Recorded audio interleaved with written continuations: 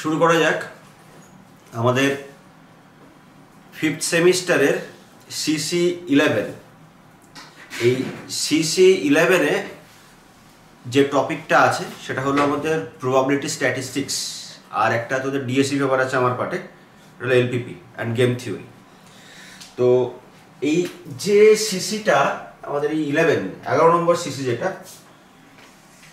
এই CC11 এতে যে প্রবাবিলিটি অ্যান্ড স্ট্যাট আছে, এটা টোটাল তোদের রিটেন এক্সাম তো 65 মার্কস, আর ওদিকে কলেজে আছে আমার 35 মার্কস। তো এই সেমিস্টারের আরেকটা যেটা DSC আমি পড়াবো, LPP and game theory. LPP and game theory এই দুটো সিলেবাসের মধ্যে না একটা হেল অ্যান্ড ইভেন ডিফারেন্স রয়েছে। কিরকম ডিফারেন্স? ধর আমি কথার কথা বলছি, এটা যদি 75টা ক্লাস লাগে পুরো প্রবাবিলিটি অ্যান্ড স্ট্যাটিস্টিক্স শেষ করতে গিয়ে, এটা তাহলে আমার লাগবে প্রায় ধর 25টা ক্লাস। LPP খুব ছোট্ট syllabus, LPP and game theory খুবই ছোট সিলেবাস। শেষ করতে LPP আমার এই মোটামুটি ধর 25টা মতো ক্লাস লাগতে পারে, 2-5টা কম বেশি, আর খুব ইজি টপিক। মানে এই সেমিস্টারের সব থেকে ইজি টপিক হলো আমাদের LPP and game theory. Probability R statistics কিন্তু প্রচণ্ড বড় সিলেবাস, মানে নাম্বার অফ ক্লাসেস দেখে বুঝতে পারছি সেটা কতটা বড় সিলেবাস আর এটা কতটা ছোট সিলেবাস। মার্কস তুই দু জায়গাতেই পাবি, ঠিকঠাক করে পড়লে মার্কস তুই দু জায়গাতেই তুলতে পারবি, কিন্তু এটার জন্য যে পরিমাণ পরিশ্রম করতে হবে LPP অ্যান্ড গেম থিওরিতে মার্কস তোলার জন্য, এটাতে একটা 3 গুণ খাটতে হবে। ঠিক আছে, মানে এটা যদি আমি 1 মাসে শেষ করি তাহলে ওটা শেষ করতে আমার আরো টাইম লাগবে, মানে 3 মাস আর কি। তো শুরুটা ওই জন্য প্রবাবিলিটি দিয়ে করব। প্রবাবিলিটি কথা আছে যে প্রবাবিলিটি শেষ না করে স্ট্যাটিস্টিক্স স্টার্ট করা যায় না, কিন্তু যারা কলেজগুলোতে দেখবি, কলেজে কি হবে, প্রবাবিলিটিও একটা টিচার করাবে, প্যারালালি মানে প্রবাবিলিটি শেষ না করে আর একটা টিচার স্ট্যাটিস্টিক্সও পড়াবে। হয়তো বুঝতে একটু প্রবলেম হবে, মানে অ্যাকচুয়ালি উচিত হলো পুরো প্রবাবিলিটি শেষ করে নিয়ে তারপরে আমাদের স্ট্যাটিস্টিক্স শেখা, স্ট্যাটিস্টিক্স পড়া উচিত। কিন্তু সময়ের জন্য দুটোই দেখবি কলেজে প্যারালালি চলবে, কিন্তু উপায় নেই। আমিও দেখবি হয়তো প্রবাবিলিটি কিছুটা করানোর পরে পুরো প্রবাবিলিটি শেষ করে স্ট্যাটিস্টিক্স পড়তে গেলে তোদের একটা বোরিং এই জায়গা চলে আসবে, এতটা বড় সিলেবাস। তোর এদিকে শুরু হলো এই ফার্স্ট চ্যাপ্টারে প্রায় 15 থেকে 16টা লেকচার লাগবে, এই করে করে তো 6-7খানা চ্যাপ্টার রয়েছে, পুরো শেষ করে গিয়ে বড় বড় চ্যাপ্টার, তারপরে স্ট্যাটিস্টিক্স যদি শুরু করতে হয় ততক্ষণে এনার্জি অনেকটা শেষ হয়ে যাবে। অনেকে ওই জন্য শেষের দিকে কি করে, স্ট্যাটটা ধরতেই চায় না, স্ট্যাট বাদ দিয়ে চলে যায়। এত বড় সিলেবাস কভার করতে গিয়ে স্ট্যাট পড়তে শেষ ইচ্ছা করে না। ওই জন্য আমি যেটা করবো, প্রবাবিলিটি বেশ কিছুটা আগানোর পরে প্যারালালি স্ট্যাটটা শুরু করে দেবো, তাহলে দুই দিক থেকে মোটামুটি আগাতে পারবো। কিন্তু অ্যাকচুয়ালি উচিত কিন্তু পুরো প্রবাবিলিটি শেষ করে নিয়ে স্ট্যাটিস্টিক্স স্টার্ট করা, কিন্তু কলেজে দেখবি দুটো প্যারালালি চলবে। ফলে আমিও চেষ্টা করবো কিছুটা প্রবাবিলিটি আগানোর পরে স্ট্যাটটা শুরু করা, না হলে পরের দিকে প্রবলেম হয়ে যাবে। একদম শেষে গিয়ে স্ট্যাট পড়তে অনেকে ইচ্ছা করবে না, তাড়াহুড়ো করে শেষ করা হয়ে যাবে, স্ট্যাটের মধ্যে ঢোকা ঠিক হয়ে উঠবে না আর কি। তো ঠিক আছে, আমাদের প্রবাবিলিটি যেটা শুরু করবো তার বইপত্র বলে দিয়েছি তোদের, বই বলেছি 3টে বই আছে, বই প্রচুর রয়েছে। তার মধ্যে আমি তোদের যে বইগুলো বলেছি, এ গুপ্তার বই, পুরোনো বই অনেক। 2 নম্বরে আমি শর্টে BDS বলি, ব্যানার্জি দেশেন অ্যান্ড দেশেন, এটা অনলি প্রবাবিলিটি, এটা অনলি স্ট্যাটিস্টিক্স। আর রিসেন্ট একটা বই বেরিয়েছে ইসমাইল হকের,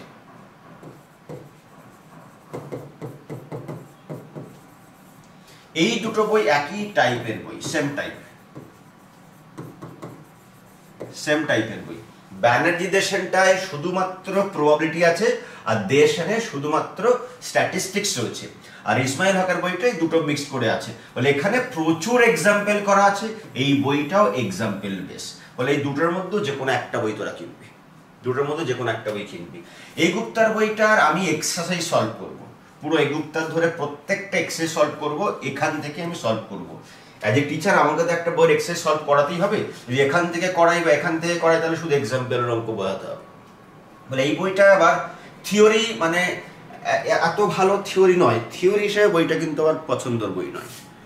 থিওরি হিসেবে এই ব্যানার্জিজেশনটা কিন্তু অনেক বেটার এই গুপ্তার থেকে, বা আমি আরও বলতে পারি ইসমাইল হকের থেকে থিওরি হিসেবে কিন্তু ব্যানার্জিজেশনটাও কিন্তু বেটার। বলে যাই হোক, এই দুটোর মধ্যে একটা চয়েস করলেই হবে, প্রচুর এক্সাম্পল করা আছে, এই দুটোর মধ্যে একটা বই চয়েস করলেই যথেষ্ট। এই গুপ্তার বইটা কিনতে পারিস, নাও কিনতে পারিস, যদি না কিনিস তাহলে যখন যখন আমি এক্সারসাইজটা সলভ করব, এক্সারসাইজ যখন সলভ করব তখন এক্সারসাইজে 2-3 পেজ তোরা একটু কারো থেকে নিয়ে নিবি, বা আমি পিডিএফ করে পাঠিয়ে দেবো, কোয়েশ্চেনগুলো লিখে নিলি। ওকে, এই হলো বইয়ের গল্প। আর এলপিপির বই তো আমি অলরেডি বলে দিয়েছি, আবার যখন এলপিপি স্টার্ট করব তখন এলপিপির বই নিয়ে বলবো।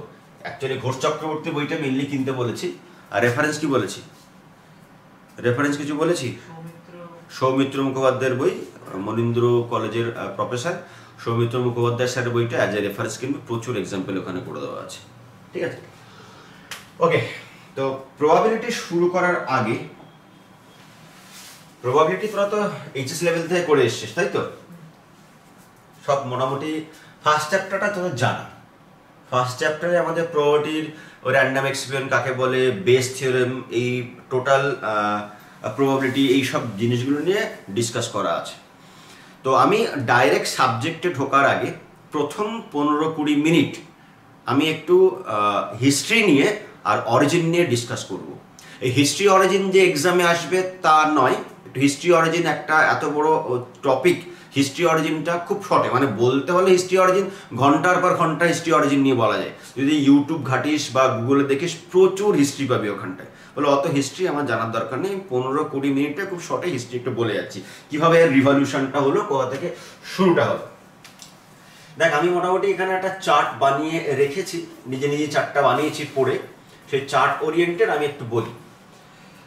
ধরি 16-17 খ্রিস্টাব্দে তখন ফ্রান্সে তখন গ্যাম্বলিংটা খুব পপুলার ছিল, জুয়া খেলা যেটাকে আমরা বলি, ক্যাসিনোয় জুয়া খেলাটা ওখানে খুব পপুলার ছিল। খুব পপুলার একজন গ্যাম্বলারের নাম হলো, খুবই পপুলার একজন গ্যাম্বলারের নাম হলো চেভেলিয়ার ডি মেরে। এই চেভেলিয়ার ডি মেরে ফ্রেঞ্চ একজন গ্যাম্বলার, তার একটা ক্যাসিনো ছিল। সেই ক্যাসিনোয় ও মোটামুটি রোজ কম বেশি করে প্রফিট করতো, কোনোদিন লসও হতো। এবার কি দেখলো, যারা গ্যাম্বলিংয়ের আসে ওখানটায় ওর ক্যাসিনোতে, বাকি যারা গ্যাম্বলার আসে, রোজ আস্তে আস্তে ও ধাঁচগুলো বুঝে গেছিল, বাকি গ্যাম্বলাররা ধাঁচগুলো বুঝে গেছিল, মানে যে এই প্যাটার্নে খেললে তারা প্রফিট করে বেরিয়ে যাচ্ছে। চেভেলিয়ার ডি মেরের যে ক্যাসিনো, সে মাঝে মধ্যে লস খাচ্ছিল। সেই লস খাওয়ার জন্য সে তখন মাথায় বুদ্ধি আটলো যে দিন দিন তো মানে আমার ক্যাসিনোতে একই প্যাটার্নের একই টাইপের খেলা খেলার জন্যে বাকি যারা গ্যাম্বলার, যারা প্যাটার্নগুলো ধরে ফেলছে, তারা জিতে যাচ্ছে, আমার ক্যাসিনোয় আলটিমেটলি মাঝে মধ্যে কোনো দিন লস হচ্ছে। সেই লসটা বাঁচানোর জন্য ও কি করলো, তখন একটা বুদ্ধি আটলো। 1654 সালে সে ফ্রেঞ্চ ম্যাথমেটিশিয়ান, হ্যাঁ ফার্স্ট লাইন ভিজিবল নেই অনলাইন में, ফার্স্ট লাইন দেখা যাচ্ছে না এবার? Yes sir,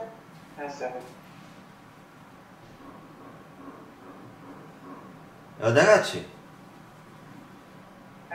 yes sir. ওকে,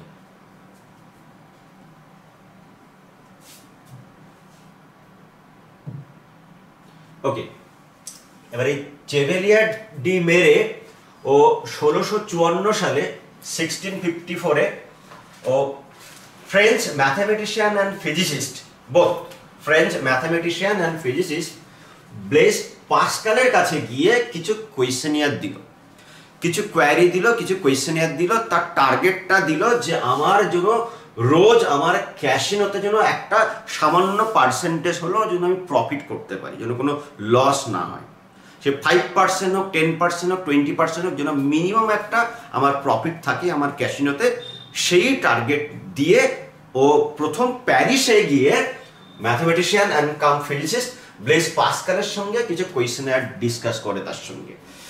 সেই যে পাস্কালের মাথায় ওটা ঢুকলো, পাস্কাল তখন কি করলো, ওই সেম সমসাময়িক আরেকজন ফ্রেঞ্চ ম্যাথমেটিশিয়ান, ওরই ফ্রেন্ড বলা হয় পিয়ারি ডি ফার্মার, তার সঙ্গে পুরো ব্যাপারটা নিয়ে চেভেলিয়ার ডি ম্যারের টার্গেটটা নিয়ে, ওই গ্যামলার টার্গেটটা নিয়ে ডিসকাস করলো। ওই দুজন বন্ধু মিলে, কে বন্ধু, একজন হলো পাস্কাল আর একজন হলো ফার্মাট, ওই দুজন মিলে ওভারঅল ডিসকাশনটা তখন শুরু করলো যে কি করা যাবে আর কি করা যাবে না।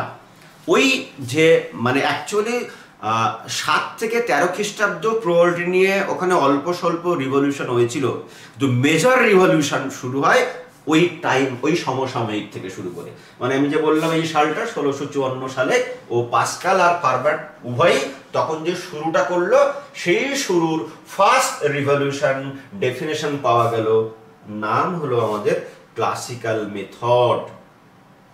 ক্লাসিক্যাল মেথড আমরা জানি, তোরা ক্লাস 11-12 করে এসছিস, কোন একটা ইভেন্ট যদি এ হয় তার প্রবাবিলিটি পি অফ এ দিয়ে ডিনোট করা, সেটা হয় m/n। nটা কি,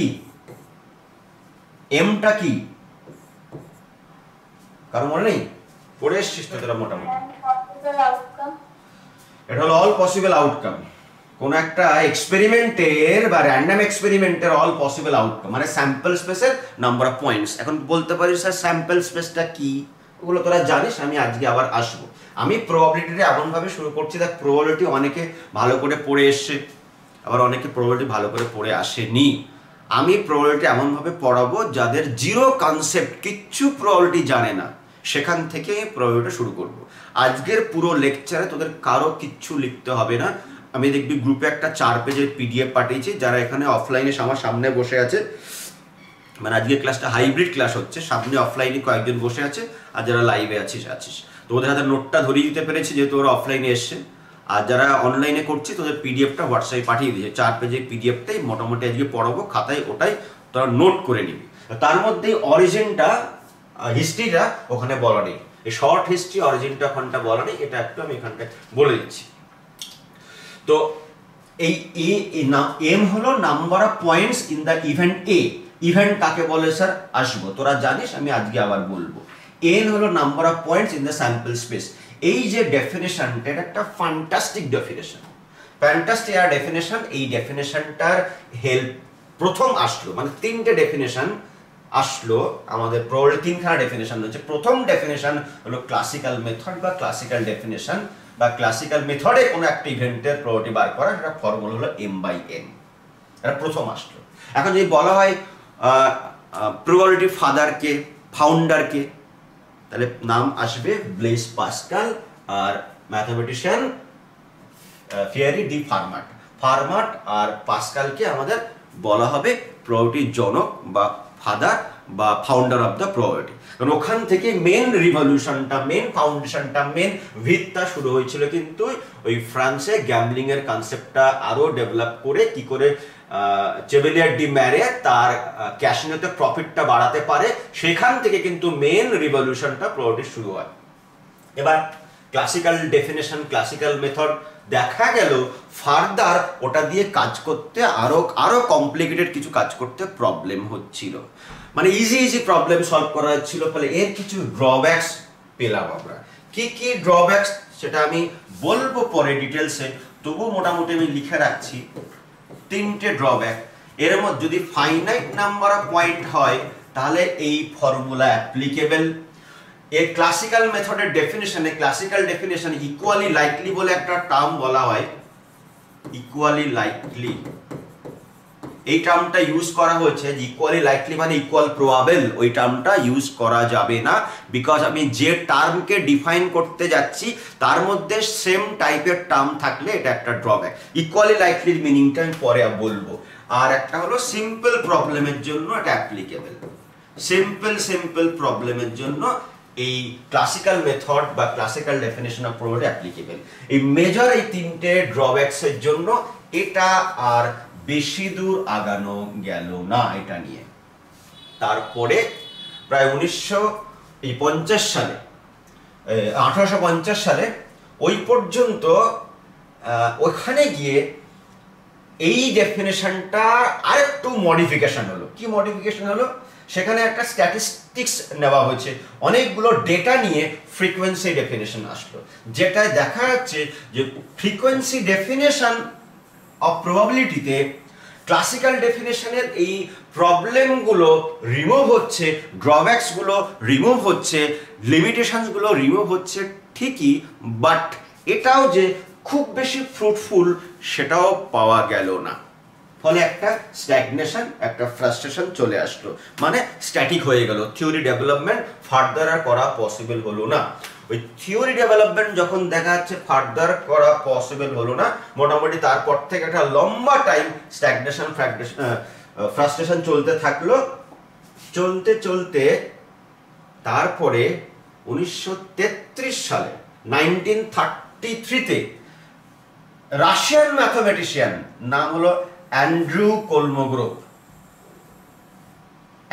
কোলমোগ্রভ, এ একটা অ্যাক্সিওমেটিক ডেফিনেশন দেয়, অ্যাক্সিওমেটিক ডেভেলপমেন্ট। এটাকে অনেক সময় বলা হয় কোলমোগ্রভ অ্যাক্সিওমও বলা হয়, কোলমোগ্রভ অ্যাক্সিওমও বলা হয়, যেটা আমরা জানি, যেটা আমাদের এখন বর্তমানে যদি কখনো বলা হয় যে কোনো একটা ইভেন্ট এ, তার প্রবাবিলিটি কি হবে সেটা বল। তিনটে ডেফিনেশন। এক নম্বর হলো আমার ক্লাসিক্যাল ডেফিনেশন, তারপরে আসলো ফ্রিকোয়েন্সি ডেফিনেশন, তারপরে আসছে আমাদের কোলমোগ্রভ অ্যাক্সিওম, যেটা আমাদের অ্যাক্সিওমস অফ প্রবাবিলিটি বলা হয়। ওই অ্যাক্সিওমস অফ প্রবাবিলিটিটা এখন বর্তমানে আছে। আমরা কি জানি অ্যাক্সিওম মানে কি? অ্যাক্সিওম মানে কি? অ্যাক্সিওম মানে যেটাকে প্রমাণ করতে পারবো না কিন্তু ওটাকে ডিসপ্রুভ করতে পারবে না। অ্যাক্সিওম যেটাকে আমরা প্রমাণ করতে পারবো না কিন্তু সেটাকে ডিসপ্রুভও করা যাবে না। এই অ্যাক্সিওমেটিক অ্যাপ্রোচটা দিয়ে অনেক সায়েন্টিফিক, অনেক কমপ্লিকেটেড, অনেক বড় বড় প্রবলেম সলভ করা গেছে। এবং এটাও দেখা গেছে এই কোলমোগ্রভ অ্যাক্সিওম, যেটাকে আমরা অ্যাক্সিওমস অফ প্রবাবিলিটি বলি, ওই অ্যাক্সিওমস অফ প্রবাবিলিটি থেকে ফ্রিকোয়েন্সি ডেফিনেশন আনা যায়, এটা থেকে ক্লাসিক্যাল ডেফিনেশন আনা যায়, ফ্রিকোয়েন্সি ডেফিনেশন থেকে আবার ক্লাসিক্যাল ডেফিনেশন আনা যায়। তিনটে ডেফিনেশন, একটা হলো ক্লাসিক্যাল ডেফিনেশন সিডি বলছি, একটা হলো ফ্রিকোয়েন্সি ডেফিনেশন, তিন নম্বর হলো আমার অ্যাক্সিওমেটিক ডেফিনেশন। অ্যাক্সিওমেটিক ডেফিনেশন থেকে ফ্রিকোয়েন্সি ডেফিনেশন ডিরাইভ করা যায়, এখান থেকে ক্লাসিক্যাল ডেফিনেশনও ডিরাইভ করা যায়, আবার ফ্রিকোয়েন্সি ডেফিনেশন থেকে ক্লাসিক্যাল ডেফিনেশন ডিরাইভ করা যায়। এই যে মানে স্ট্যাটিক হয়ে গেছিল পুরো থিওরি ডেভেলপমেন্টটা, সেটা কোলমোগ্রভ এসে পুরো প্রবলেম সলভ করে বর্তমানে মডার্ন যে প্রবাবিলিটি সেটা প্রচুর উন্নতি হয়, ফার্দার প্রচুর প্রচুর ডেভেলপমেন্ট হয়, প্রচুর রিভলিউশন হয়। এই হলো আমার ওভারঅল শর্ট হিস্ট্রি। যদি এক্সামে আসে যে define probability of an event, একটা ইভেন্ট দেওয়া আছে তার প্রবাবিলিটি কি হবে সেটা ডিফাইন করো, আমাদের তিনখানা ডেফিনেশন, আমরা তিনটে ডেফিনেশন শিখবো। আমরা ক্লাসিক্যাল ডেফিনেশন শিখবো যেটা তোরা অলরেডি শিখে এসেছিস, আমরা ফ্রিকোয়েন্সি ডেফিনেশন দেখবো যেটা তোরা অলরেডি জানিস, অ্যাক্সিওমেটিক ডেফিনেশন দেখবো যেটাও তোরা অলরেডি জানিস। কিন্তু আমাদের পরীক্ষায় আসলে এই ডেফিনেশনটা, অ্যাক্সিওমেটিক ডেফিনেশনটাই কিন্তু আমাদের বলতে হবে। ওকে, এই যে পুরো জিনিসটা আমি এখানে খুব শর্টে বলেছি, যেটা আমার এখানে স্লাইড আকারে পরপর নেওয়া আছে, কিন্তু ফার্স্ট বলে দিতে পারি। That French society in 1650 বা 54 whatever, gambling was a popular, fashionable, গ্যাম্বলিংটা ওখানে খুব পপুলার ছিল, কোনো ল দিয়ে রেস্ট্রিকশন ছিল না, ল অ্যান্ড অর্ডার গ্যাম্বলিং এর উপরে ছিল না, বলে দিন দিন জিনিসটা আরো মানে পপুলার হচ্ছিল, আরো কমপ্লিকেটেড করার ইচ্ছা ছিল যাদের ক্যাসিনো ছিল, ক্যাসিনোর মালিকদের। তারপরে কি enter the ম্যাথমেটিশিয়ানস, A well known গ্যাম্বলার, খুবই পপুলার গ্যাম্বলার, কি নাম বললাম, চেভেলিয়ার ডি ম্যারে। সে কনসাল্ট করলো with bless Pascal in Paris about some questions যে গ্যাম্বলিং রিলেটেড কিছু কোয়েশ্চেন নিয়ে সেখানে ডিসকাস করলো। পাস্কাল তারপরে কি করলো, তার বন্ধুর সঙ্গে ফার্মেটের সঙ্গে জিনিসটা আরো ডিসকাস করলো, যেটা আমি বললাম। তারপরে ক্লাসিক্যাল ডেফিনেশনের রিভলিউশন হলো ওখান থেকে, যে এম বাই এন এর ফর্মুলায় ক্লাসিক্যাল ডেফিনেশন রিভলিউশন হলো। তারপরে ক্লাসিক্যাল ডেফিনেশনের পরে কি আসছে, প্রবলেমস উইথ ক্লাসিক্যাল মেথড। এই যে আমি যে কিছু প্রবলেমস যেটা বললাম, আমি তিনখানা প্রবলেম বললাম, একটা ইকুয়ালি লাইকলি যেটা এখানটা মেনশন করেছে, আর একটা বললাম ফাইনিট খানা প্রবলেমের জন্য, আর ইজি টাইপ প্রবলেম যেটা ক্লাসিক্যাল মেথড দিয়ে সলভ করা যাবে, কমপ্লিকেটেড প্রবলেম কিন্তু সলভ করা যাবে না ওখান থেকে। ওকে, তারপরে আমার আসবে ওই এক্সপিরিয়েন্স কি বলছে যে ফ্রিকোয়েন্সি মেথড। ফ্রিকোয়েন্সি ডেফিনেশনের জন্য আমার অনেকগুলো রিপিটেশন নিতে হবে, মানে একই কাজ বারবার করে একটা স্ট্যাটিস্টিক্সের উপরে বেস করে আমাদের ফ্রিকোয়েন্সি ডেফিনেশন আসবে। এটা হলো জেমস বার্নৌলি। ও দেখলো, জেমস বার্নৌলি প্রমাণ করে দিল যে মোটামুটি ফ্রিকোয়েন্সি ডেফিনেশন আর ক্লাসিক্যাল ডেফিনেশন কনসিস্টেন্ট। 1713 সালে ফ্রিকোয়েন্সি ডেফিনেশন আর ক্লাসিক্যাল ডেফিনেশন মোটামুটি তারা একে অপরের পরিপূরক। এটার একটা রিভলিউশনের একটা পোর্শন, কারণ একটা পার্টিকুলার শুধু ফ্রান্সে কাজ হচ্ছে, ফ্রান্সে কাজ হয় তা তো নয়, ডিফারেন্ট জায়গায় অল ওভার ওয়ার্ল্ডে তখন সেই সময় প্রবাবিলিটি নিয়ে কাজকর্ম শুরু হয়ে গেছে। এক এক জায়গায় এক এক ম্যাথমেটিশিয়ান এক এক রকম কাজকর্ম করছে তখন। এরপরে আসছে আব্রাহাম ডি ময়বার। সে কি করলো, ক্লাসিক্যাল ডেফিনেশনটাকে আরো ফ্রুটফুল, আরো ইউজফুল করে দিল। তার মধ্যে মাল্টিপ্লিকেশন রুল, যেটা আমাদের করতে হবে তোরা করে এসছিস, তার একটা বইও সেই সময় বার হয়েছে, যেখানে ক্লাসিক্যাল ডেফিনেশনটাকে আরো বেশি ফ্রুটফুল অনেকগুলো এক্সাম্পলে সেটাও দেখিয়েছে। এরপরে আসছি game to science. 18th century নাগাদ এবার ছিল কি, আমার গ্যাম্বলিং ছিল। গ্যাম্বলিং থেকে কি করে ক্যাসিনোতে প্রফিট করানো যায় তার জন্য পাস্কাল ফার্মারের সঙ্গে ডিসকাস করার পরে একটা থিওরি টাইপ তৈরি হলো, যেখান থেকে পেলাম আমরা ক্লাসিক্যাল ডেফিনেশন। এবার সেখান থেকে মানে গেম থেকে ধীরে এবার সাইন্টিফিক প্রবলেম সেখানে অ্যাপ্লাই হওয়ার মতো জায়গায় চলে আসছে। কি সাইন্টিফিক প্রবলেম, তার দুটো একটা এক্সাম্পল দেওয়া আছে। লাইফ ইন্স্যুরেন্স, সেখানে what is the probability of being born, মানে নিউ বর্ন বেবি মেল হবে না ফিমেল হবে, এই টাইপের প্রচুর সাইন্টিফিক প্রবলেমে এর অ্যাপ্লিকেশন ধীরে শুরু হয়ে গেল। Applied probability. ল্যাপ্লাস সেই সময়ে আবার একটা বই লেখে ওই ক্লাসিক্যাল মেথডসের উপরে। সেখানে ল্যাপ্লাস কি করলো, ও জোর দিল, বইটা লিখেছে 1812 সালে, ও জোর দিল কিসের উপরে, ক্লাসিক্যাল ডেফিনেশনের উপরে, ডিফারেন্ট সাইন্টিফিক প্রবলেমের উপরে। ল্যাপ্লাস সেই সময় একটা বই লিখলো 1812 সালে। এই বইটার নাম থিওরি অ্যানালাইটিক ডেস প্রবাবিলিটিস। সেখানে কি করলো, ওই ক্লাসিক্যাল ডেফিনেশনের উপরে বেস করে ডিফারেন্ট প্রবলেম সাইন্টিফিক অ্যাপ্লিকেশন সেখানে লিখলো। আনফরচুনেটলি মানে ও দুর্ভাগ্যক্রমে কোনো জেনারেল সলিউশন, জেনারেল মেথড ও সেখানে ডেসক্রাইব করতে পারলো না। মানে ল্যাপ্লাসের ওই বইটা সেই সময় খুব পপুলার হয়। ল্যাপ্লাসের ওই বইটা খুব পপুলার হলো, কিন্তু সেই বইতে ও কি করলো, ক্লাসিক্যাল ডেফিনেশনের উপরে বেস করে প্রচুর লেখালেখি করেছে, প্রবলেম সলভ করেছে। কিন্তু যদি একটা কমপ্লিকেটেড প্রবলেম হয়, তার সলিউশনের জেনারেল মেথড নিয়ে সে সেখানে কোনো ডিসকাশন করেনি, যার ফলস্বরূপ আমাদের একটা স্ট্যাগনেশন চলে আসলো, একটা স্ট্যাটিক চলে আসলো, ফার্দার ডেভেলপমেন্ট হলো না, একটা ফ্রাস্ট্রেশন চলে আসলো। এটা একটা লম্বা সময় ধরে হতে থাকলো। তারপরে আমাদের এই রাশিয়ান ম্যাথমেটিশিয়ান অ্যান্ড্রু কোলমোগরভ সে এসে সমস্ত প্রবলেম মোটামুটি সলভ করে দিল 1933-তে। এই সময় এসে সে অ্যান্ড্রু কোলমোগরভ অ্যাক্সিওম, বা বর্তমানে আমরা যেটা অ্যাক্সিওমস অফ প্রবাবিলিটি বলি, সেখান থেকে অ্যাকচুয়ালি বেসিক আমাদের থিওরি ডেভেলপ হয়ে বর্তমানে আমরা যে সমস্ত কাজকর্ম করছি, ওই অনেকটা মেজার থিওরি কনসেপ্ট আছে, ইউক্লিডের মেজার থিওরি কনসেপ্ট থেকে শুরু করে জিওমেট্রিক অ্যাপ্রোচ, প্রচুর কিছু ওই অ্যাক্সিওমেটিক অ্যাপ্রোচ থেকে আমরা আস্তে আস্তে করতে পারছি। টুডেস প্রবাবিলিটি ওই মেজার থিওরির সঙ্গে মিল আছে, এইসব কথাবার্তা বলছে। প্রচুর ম্যাথমেটিশিয়ান কাজ করেছে এর উপরে, তার কয়েকটা নামও কিন্তু এখানটা দেওয়া আছে। এই যদি আমি একটা দুটো ম্যাথমেটিশিয়ানের নাম বলে বেরিয়ে যাই, এ মোটামুটি 10-15 মিনিটের ডিসকাশনে আমি 6-7 জন ম্যাথমেটিশিয়ানের নাম বললাম।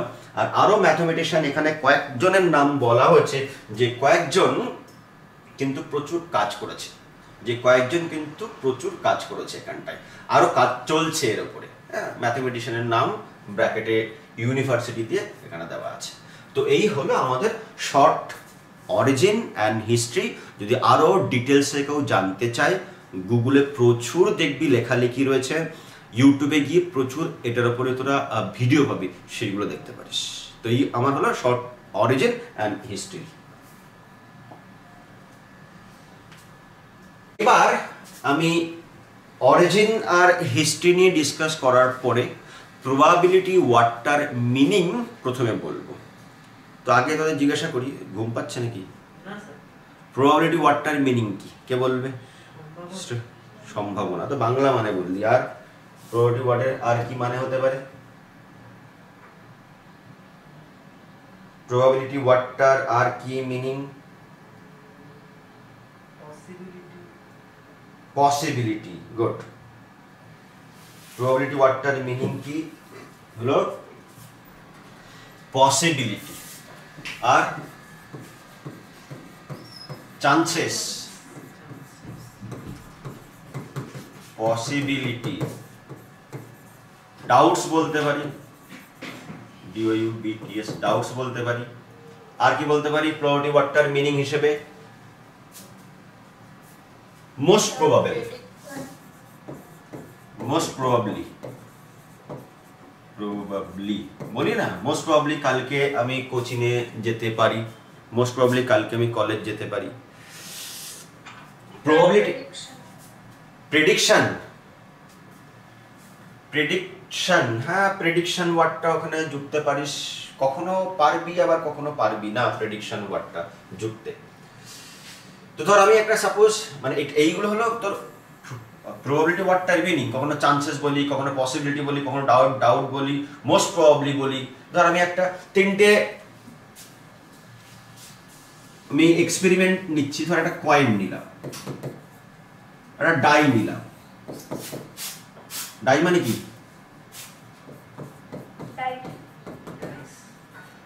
প্লেইং কার্ডস নিলাম, প্লেইং কার্ডস নিলাম। কয়েন মানে ধর একটা 1 টাকার বা 2 টাকার বা 10 টাকার কয়েন নিয়ে আমি এটাকে টস করছি। টস করলাম, কয়েনটা হাতে আসলো, কি আসতে পারে রেজাল্ট? হেড বা টেল। একটা ডাই নিলাম, আচ্ছা ডাই, আর একজন বলছে ডাইস। ডাই অ্যান্ড ডাইসের মধ্যে ডিফারেন্স কি? ডাই অ্যান্ড ডাইসের মধ্যে ডিফারেন্স হলো, এটা হলো প্লুরাল আর ডাইটা হলো সিঙ্গুলার। ডাই যখন নাউন হিসাবে ইউজ হবে তখন কিন্তু ওই যে লুডুর ছক্কা যেটাকে বলি, তার প্লুরাল ফর্ম হলো ডাইস। ওকে, আমাদের বইগুলোতে দেখবি ডাইটাকে সিঙ্গুলার আর ডাইসটাকে প্লুরাল হিসেবে ইউজ করা হয়েছে অ্যাজ এ নাউন, লুডুর ছক্কা যেটা আমরা থ্রো করি। আর একটা হলো প্লেইং কার্ডস। এই প্লেইং কার্ডস আবার এর একটা হিসাব আছে। আবার প্লেইং কার্ডস, প্লেইং কার্ডস কতগুলো কার্ড থাকে রে? 52 খানা কার্ড থাকে। 52 খানা আমাদের কার্ড থাকে। নাম্বার অফ কার্ডস হলো 52। তার মধ্যে স্পেড কটা থাকে? 13। ক্লাব কটা থাকে? 13 করে। ডায়মন্ড থাকে 13। একটা কি? হার্ট। এটা কি রেড? তো এটাও রেড, এটা ব্ল্যাক কালারের হয়, এটাও ব্ল্যাক কালারের। ওকে, সবকটা 13টা করে কার্ড থাকে। কার্ডের হিসাবটা একটু ক্লিয়ার রাখতে হবে। তাস খেলা জানিস বা না জানিস কোনো ফ্যাক্টর নয়। তাস খেলা জানিস বা না জানিস, অনেক রকম খেলা হয়, সেটা দরকার নেই। আমাদের হিসাবটা ক্লিয়ার রাখতে হবে, দেখতে কি রকম হয়, কি কি আছে না আছে। আমি একটা প্যাকেট নিয়েও এসে দেখাবো বলে।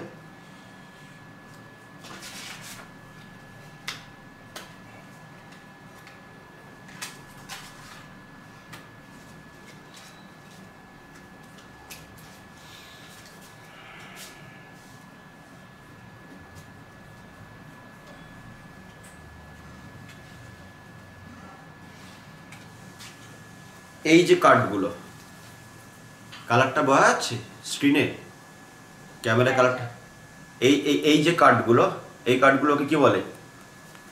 হার্ট। একটা হলো হার্ট, ঠিক।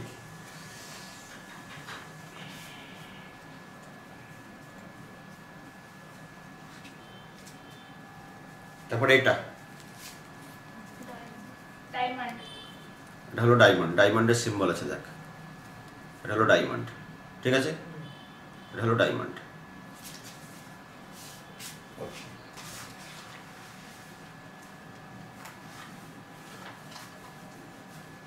এটা এটা কালো পান, হ্যাঁ, ক্লাব। এটা হলো ক্লাব, এটা হলো ক্লাব। শুধু নামগুলো মনে রাখবি যে কোন কালারটায় কি বলে। আর এটা হলো স্পেড, শুধু কালারগুলো খেয়াল থাকে। ওকে, এবারে যে চারটে টাইপের, চারটে কালারের কার্ড হয়, তো কোনটার কতগুলো করে আছে? 13টা করে আছে। ওকে, A 2 3 4 5 6 7 8 9 10, J Q K. J stands for Jack, Q K A S, টেক্কা যেটাকে বাংলায় বলে। তাহলে এ যদি বলি যে এই এস কটা আছে, স্পেডের একটা এস আছে, ক্লাবের একটা এস আছে, ডায়মন্ডের একটা এস আছে, হার্টের একটা এস রয়েছে। এরকম প্রতিটা card, Jack, J, Q, queen, king, প্রত্যেকটা স্পেডের একটা, ক্লাবের একটা, ডায়মন্ডের একটা, হার্টের একটা। এই হিসাবটা যেন তাস খেলা তোরা কেউ জানিস বা না জানিস, সবাইকে হিসাবটা ক্লিয়ার রাখতে হবে। বিকজ এই হিসাব ক্লিয়ার না রাখলে কিন্তু প্লেইং কার্ডসের উপরে বেশ কিছু প্রবলিটিতে প্রবলেম আছে, সেই প্রবলেমগুলো কিন্তু সলভ করতে পারবি না। বললো স্পেডের যে কিরকম কোয়েশ্চেন, মানে প্রচুর প্রবলেম থাকবে, দেখবি তোরা 11 12 তো করে এসছিস যে প্লেইং কার্ডসের উপরে, যে একটা প্যাকেট থেকে 4টে কার্ড তোলা হলো, তার মধ্যে ক্লাবের, হ্যাঁ, 2টো এস পাওয়ার সম্ভাবনা কত? এই টাইপের থেকে প্রচুর প্রবলেম হতে পারে। ফলে কোনো তাস খেলা জানার প্রয়োজন নেই। স্যার প্রবাবিলিটি পড়তে গেলে কি তাস খেলা শিখতে হবে? আমি বলছি না, কিন্তু হিসাবটা যেন ক্লিয়ার থাকে। যে একটা ওয়েল শাফেল প্যাক থেকে 52 খানা কার্ড রয়েছে, সেই ওয়েল শাফেল প্যাক এর যে 52 খানা কার্ড রয়েছে, কোন কালারটা কিরকম, কতগুলো, কোনটা কতগুলো করে থাকে, এই হিসাবটা যেন ক্লিয়ার থাকে। যদি ভুলে যাস তাহলে ভিডিওর এই পোর্শনটা আমি রেকর্ড করছি, তো এই পোর্শনটা তোরা দেখে নিবি। চলে এসো।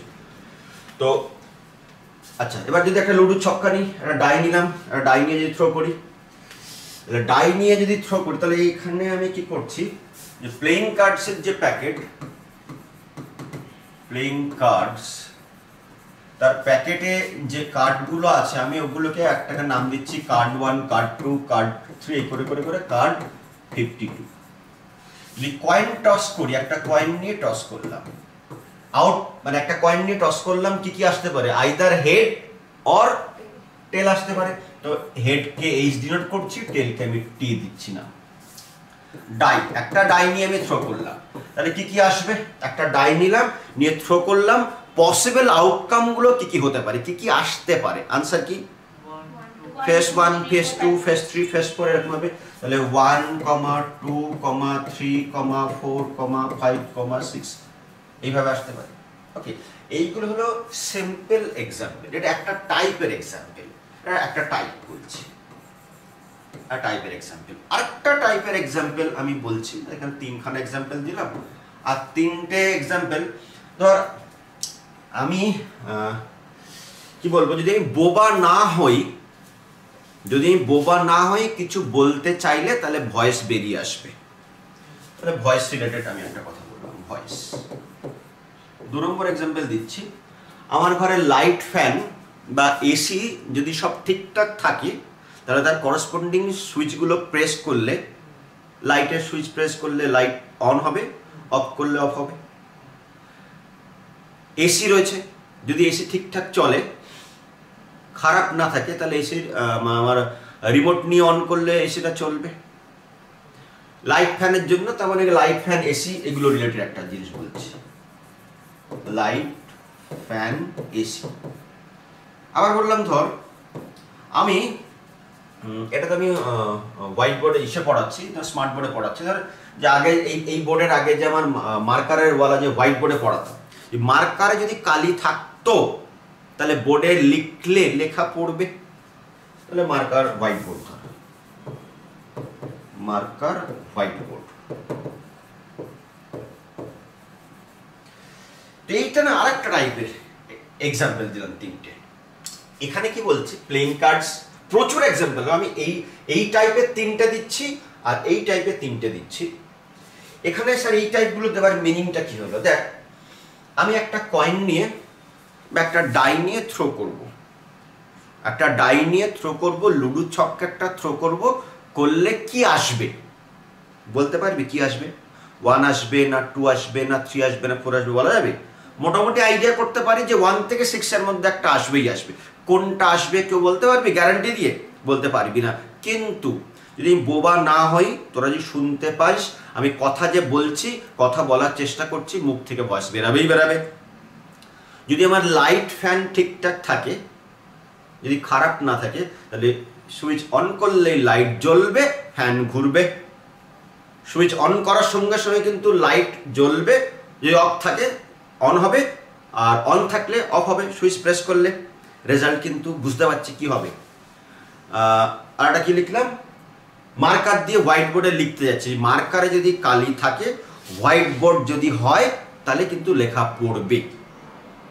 কিন্তু একটা কয়েন নিয়ে টস করলাম হাতে, তুই বলতে পারবি যে হেড আসবে, তুই বলতে পারবি গ্যারান্টি দিয়ে যে টেলি আসবে, এই দুটোর মধ্যে একটা আসবে। ডাই নিয়ে থ্রো করলাম, আমি একটা ডাই নিয়ে থ্রো করলাম, ফেস 1 থেকে ফেস 6 এর মধ্যে কোনো একটা আসবে। আমি তিনটে পয়েন্ট এখানটা লিখছি। পয়েন্ট 1 আউটকামস, 2 নম্বর পয়েন্ট হলো প্রেডিকশন, প্রেডিক্ট করা যাবে কিনা। 3 নম্বর হলো নাম্বার অফ টাইমস, কতবার রিপিট করা যাবে। এই তিনটের উপরে বেস করে না যে কোনো এক্সপেরিমেন্টকে দুভাগে ভাগ করে দেওয়া হয়, এই তিনটের উপরে বেস করে। ধর আউটকামস, আমি এখান থেকে ধর কয়েন টস নিচ্ছি, আর এখান থেকে ধর লাইট ফ্যান জ্বলাটা নিচ্ছি।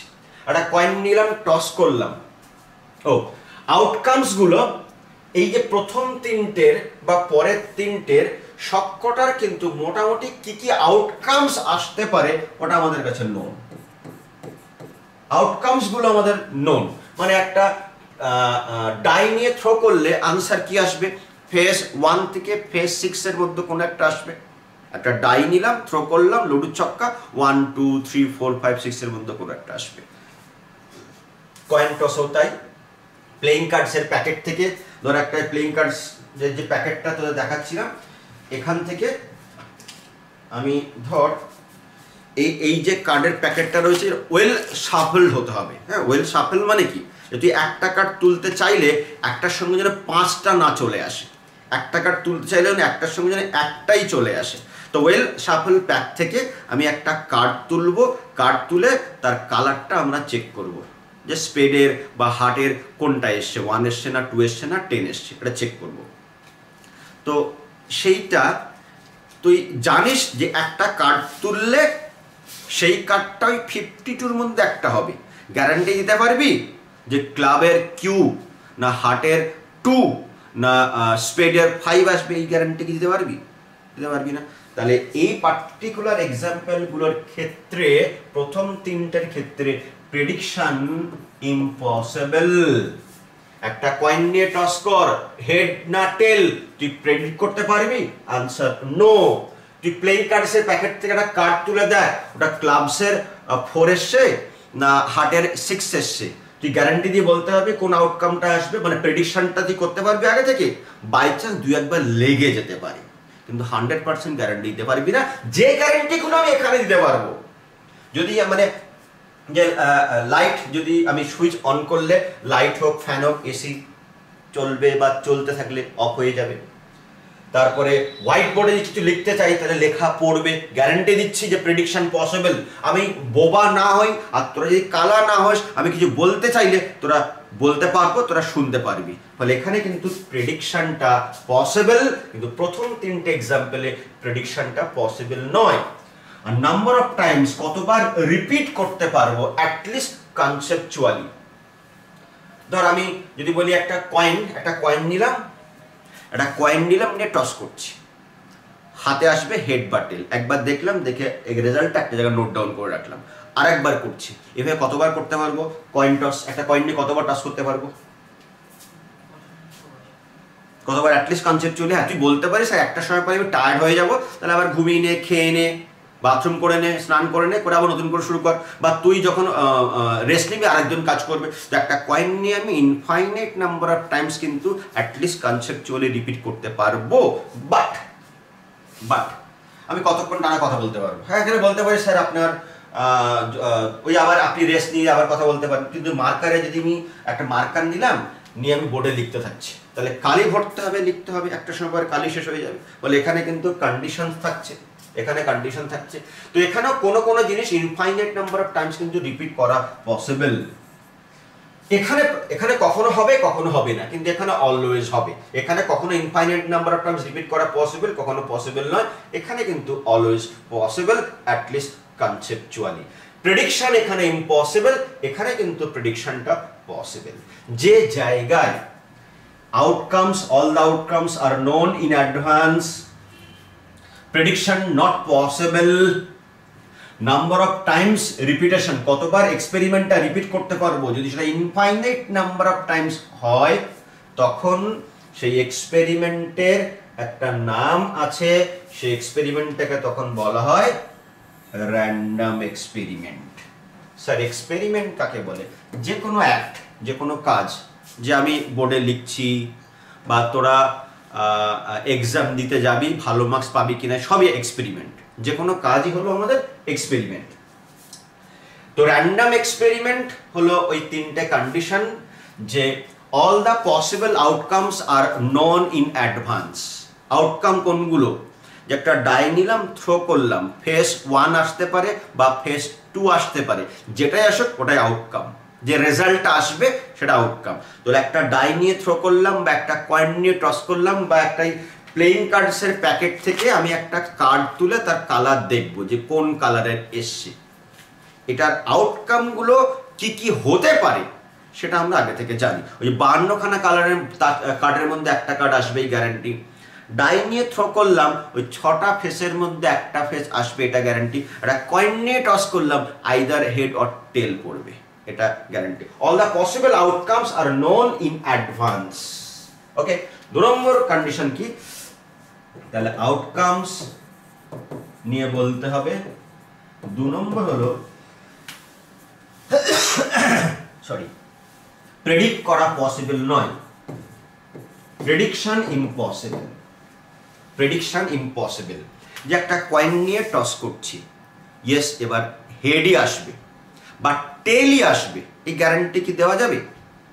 বা একটা ডাই নিয়ে থ্রো করলাম, লুডো খেলছি, আমি বলছি যে পুট আসবেই আসবে বা 2 আসবেই আসবে, এই গ্যারান্টি দেওয়া কি পসিবল নয়। কোনো কেসে লেগে যেতে পারে বাই চান্স, কিন্তু 100% গ্যারান্টি দেওয়া পসিবল নয়, বলে প্রেডিকশন ইম্পসিবল। আর কতবার রিপিট করা যাবে, number of Times of repetition, at least conceptually.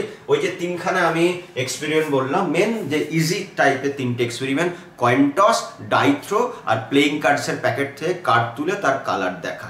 প্রতিটা experiment infinite number of Times repeat করা যাবে অ্যাটলিস্ট কনসেপচুয়ালি। আইডিয়া তো করতে পারছি, অ্যাটলিস্ট কনসেপচুয়ালি মানে আমি বুঝতে পারছি করা যাবে। হয়তো একটু রেস্ট প্রয়োজন, বা আমি যখন রেস্ট নেবো আরেকজনকে দায়িত্ব দিলাম, তুই ডাইটা নিয়ে থ্রো করতে থাক, কয়েনটা নিয়ে টস করতে থাক, যে রেজাল্ট আসবে একটা জায়গায় নোট ডাউন কর।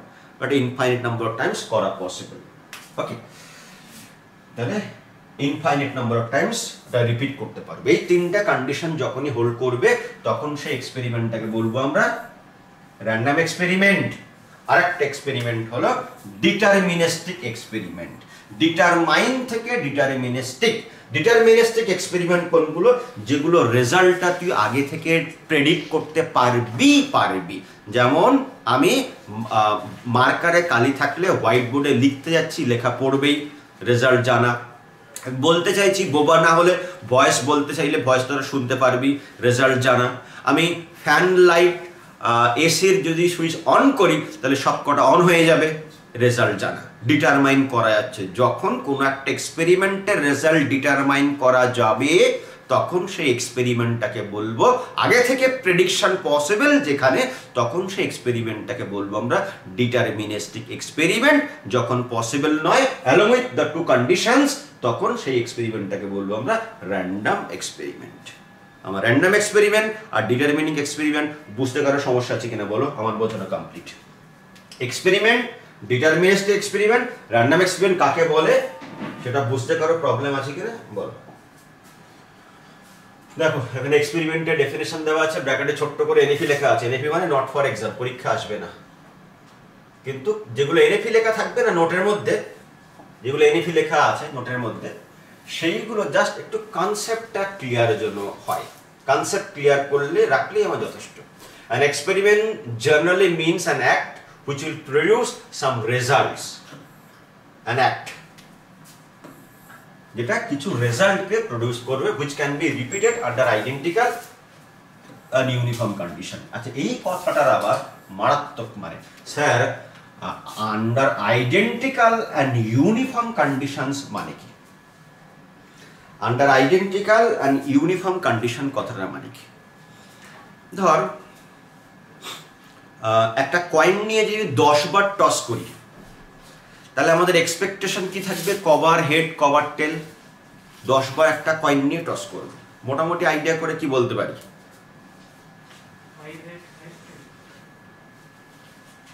যারা লাইভে আছিস কেউ বলা যাবে না।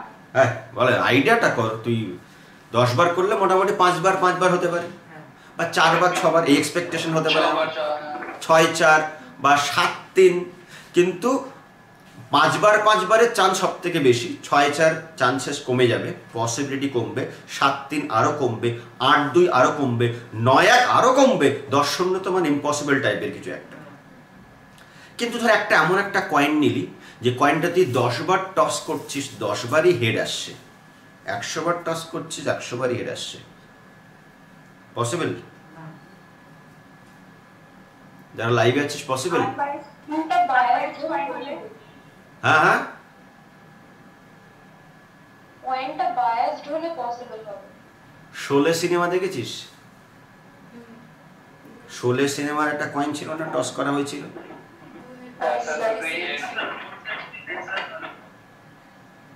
সেরকম কেস হলে অলওয়েজ বোথ সাইড ওটা হেড ছিল, ওটা বোথ সাইড হেড ছিল, তো ওটা তো বায়াসড কয়েন হয়ে গেল, চালাকি চলবে না। মানে একদিকে হেড আর একদিকে টেল, জিওমেট্রিক্যাল শেপটাও যেন ঠিকঠাক থাকে। জিওমেট্রিক্যাল শেপ ঠিকঠাক থাকার বেটার এক্সাম্পল দিচ্ছি কিউবের ক্ষেত্রে, মানে আমার ডাইসের ক্ষেত্রে, ডাইয়ের ক্ষেত্রে। একটা ডাই নিয়ে যদি মেঝেতে বা লুডুর যে আমার বোর্ডটা হয় তাতে যদি রোল করি, 6 বার রোল করলে বা 12 বার রোল করছি, তো 12 বার রোল করলে একটা ডাইকে মোটামুটি প্রত্যেকটা ফেস দুবার করে আইডিয়া করতে পারি, আসবে। তো 12 বার রোল করাতে যদি দেখা যায় যে ডাইটা 12 বার রোল করছি, প্রতিটা 12 বারে 10 বার করে বা 11 বার করে 6 পড়ছে, 6 অকার করছে, তাহলে কি ওই যে মানে ডাইটা পারফেক্ট কিউব? আমি মানতাম নিশ্চয় জিওমেট্রিক্যাল শেপটা এমনভাবে করা রয়েছে যে ডাইটা যেই রোল করা হচ্ছে না, ওটা গড়িয়ে গিয়ে কোনো একটা জায়গায় ওই 6 পড়ার বা কোনো একটা পার্টিকুলার ফেস পড়ার টেন্ডেন্সিটা বেশি। তার মানে জিওমেট্রিক্যাল সেটা বায়াস, জিওমেট্রিক্যাল শেপটা ঠিকঠাক করা নেই। তুই ডাইটা নিয়ে থ্রো করলি, 12 বার করলে মোটামুটি প্রত্যেকটা ফেস দুবার করে আসা উচিত, বা কোনো একটা ফেস যদি 3 বার আসে তাহলে একটা এক কমে যাবে। কিন্তু একটা পার্টিকুলার ফেস 12 বারের মধ্যে হয়তো 12 বার বা 11 বার বা 10 বার বা 9 বার আসছে, একটা পার্টিকুলার ফেস, তার মানে ওটা একটা ডিফেক্টিভ ডাই। ওই ডিফেক্টিভ ডাই নিয়ে কাজ করা চলবে না। ওই জন্য এখানে বলা হচ্ছে under identical and uniform condition. Identical and uniform condition মানে যে ডাইটা নিয়ে কাজ করবো সেটা যেন আনবায়াসড ডাই হয়, আনবায়াসড ডাই হয়, ফেয়ার ডাই হয়। মানে ওইরকম কেস, বা ধর আমি সাপোজ একটা এক্সাম্পল দিচ্ছি, একটা গরম জায়গা, তলা দিয়ে তোর গরম হচ্ছে বা গরম তাওয়াতে তলা দিয়ে গরম হিট হচ্ছে, ওখানে তুই ডাইটা থ্রো কর। তো তুই ডাইটা যদি গরম জায়গায় বারবার থ্রো করতে থাকিস, একটা সময় পরে তোর তো শেপ নষ্ট হয়ে যাবে। সেরকম জায়গায় তোমার ডাইটা থ্রো করা চলবে না, এটা খেয়াল রাখতে হবে যে তুমি একটা এমন পজিশনে, এমন জায়গায় তুমি ডাইটাকে নিয়ে বারবার থ্রো করছো যে থ্রোয়িংটা করার জন্যে ডাইটার শেপটা প্রথমে ঠিক ছিল, কিন্তু 20 বার বা 30 বার ওই গরম জায়গা থ্রো করার জন্য আস্তে আস্তে ওর জিওমেট্রিক্যাল পারফেক্ট শেপটা নষ্ট হয়ে যাচ্ছে। তাহলে দেখবি একটা পার্টিকুলার ফেস আসার টেন্ডেন্সি বেড়ে যেতে পারে। ওটাকেও বলা হচ্ছে under identical and uniform condition. এই যে প্যাকেট থেকে আমি এই যে কার্ড তুলেছি, এটা সবসময় বলা হয়, দেখবি বইতে সব জায়গায় লেখা হবে ওয়েল শাফল প্যাক হতে হবে। ওয়েল শাফল প্যাক মানে কি? ওয়েল শাফল মানে কি? ভালোভাবে তাসানো, যেটাকে বলা হয় যে ভালোভাবে ওটাকে আমি শাফল করব। যদি একটা কার্ড আমি তুলতে চাই, যেন একটাই কার্ড আসে, একের সঙ্গে যেন 2খানা 3খানা কার্ড উঠে না চলে আসে, মানে অনেক দিন থাকার জন্য ময়েশ্চার হয়ে থাকে, সেরকম কেস যেন না হয়, ওই জন্য ওটাও পড়ে যাচ্ছে তোর under identical and uniform condition. ঠিক আছে, তাহলে এই বেসিক জিনিসগুলো হলো আমার আইডেন্টিক্যাল অ্যান্ড ইউনিফর্ম কন্ডিশন। তাহলে কি হলো? এক্সপেরিমেন্ট মানে একটা act which will produce some result, and যেটা রিপিট করতে পারবো under identical and uniform condition. Under identical and uniform condition লেখাটা দেখবি প্রতিটা বইয়ের বিভিন্ন জায়গায় লেখা আছে, শুধু মাথায় রাখবি যদি আমি কয়েন টস করি তাহলে 16 সিনেমার কয়েন যেন না হয়, যেন জিওমেট্রিক্যাল শেপটা ঠিকঠাক থাকে, একদিকে হেড একদিকে টেল।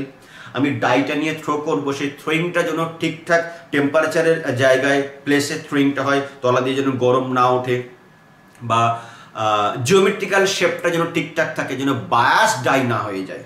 যে আমি এটাকে থ্রো করলাম, প্রতি 12 বারে 10 বার বা 9 বার হয়তো একটা পার্টিকুলার ফেস অকার করছে, ওই জিওমেট্রিক্যাল শেপটা তাহলে কিন্তু ডিফেক্ট রয়েছে, সেরকম যেন না হয়।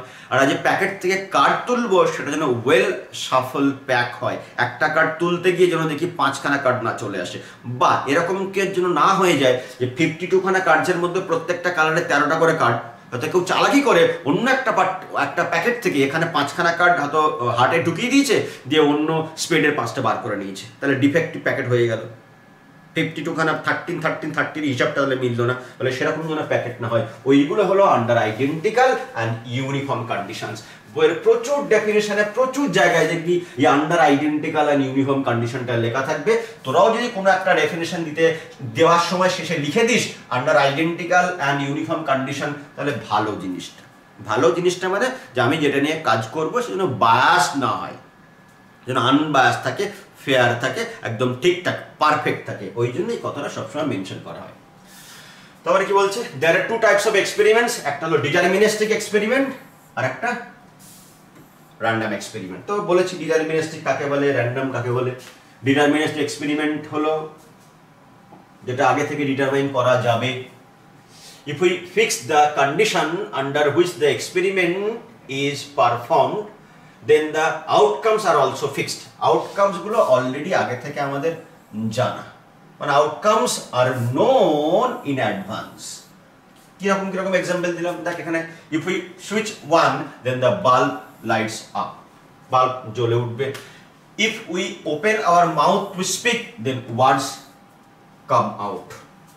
If we hold pen on the page then the outcome is that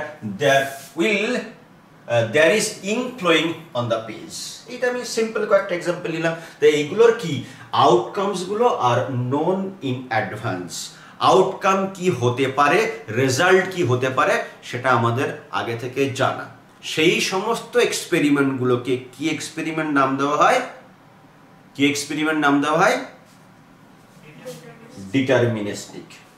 deterministic experiment. Not for exam, কনসেপ্টটা ক্লিয়ার থাকলেই হলো। কিন্তু র্যান্ডম এক্সপেরিমেন্ট যেটা আরই, ওটা কিন্তু ফর এক্সাম পরীক্ষা একবার এসছে, পরীক্ষায় আসার মতো। 3টে কথাই আমি হিট করতে বলেছিলাম। All the possible outcomes are known in advance. Possible outcome, সমস্ত পসিবল আউটকাম গুলো নোন ইন অ্যাডভান্স, কিন্তু it is impossible to predict which outcome will ochre at a particular performance of E. Coin নেব, toss করব, outcome কি কি আসতে পারে, either head or tell. Die নেব, থ্রো করব, 6টা ফেসের মধ্যে একটা ফেস আসবে। প্লেইং কার্ডসের প্যাকেট থেকে একটা কার্ড তুলবো, কোন কালারের হবে সেটা আমরা আগে থেকে জানি, মানে টোটালটা জানি, কিন্তু কোন একটা পার্টিকুলার পারফরমেন্সে একটা ডাই থ্রো করলাম, 1 পড়বে না, 2 পড়বে না, 6 পড়বে, এই প্রেডিকশনটা পসিবল নয়, যেটা ডিটারমিনিস্টিকে পসিবল ছিল। এটা ডিটারমিনিস্টিকে আমরা আগে থেকে বলতে পারবো, ওই জন্য বলা হচ্ছে it is impossible to predict. প্রেডিকশনটা কিন্তু পসিবল নয়, which outcome will ochre at a particular performance of E. R last কি, লাস্টেরটা হলো কতবার রিপিট করতে পারবো at least conceptually under identical and uniform condition. যে একটা ডাই নিয়ে কতবার থ্রো করতে পারবো, একটা কয়েন নিয়ে কতবার টস করতে পারবো, একটা ওয়েল শাফেল প্যাক থেকে একটা কার্ড তুললাম, কালার দেখলাম, আবার ওর মধ্যে রাখলাম, আবার শাফেল করলাম, আবার তুললাম, আবার কালার দেখলাম, আবার ওর মধ্যে রাখলাম, এই প্রসেসটা কতবার করতে পারবো, ইনফাইনাইট নাম্বার অফ টাইমস। সেটাই আমার লাস্ট পয়েন্টে বলেছি, ই ক্যান বি রিপিটেড। এক্সপেরিমেন্টটা কি বলছি, ই can be repeated at least conceptually under identical or uniform conditions for infinite number of times. এই দেখেছিস, আবার under identical and uniform condition. Example, the experiment of tossing a coin is an example of a random experiment. Clear?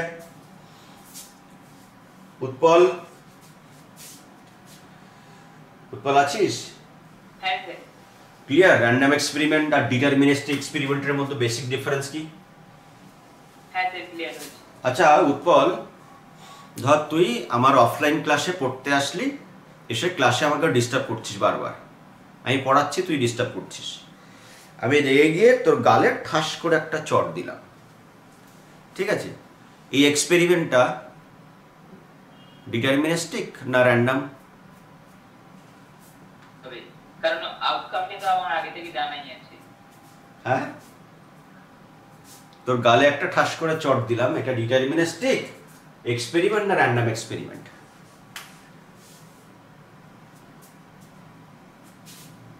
কে বলবে?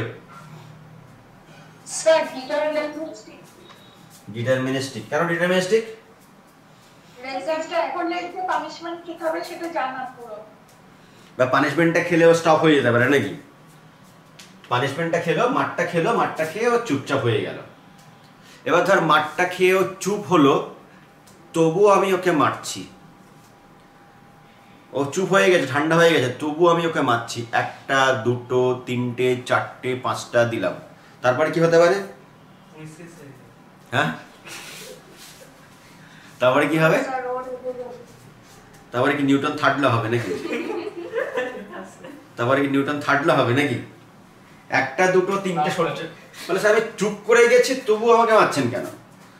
আমার ইচ্ছা হলো তোকে মারছি, তাহলে স্যার আমার আবার ইচ্ছা হতে পারে।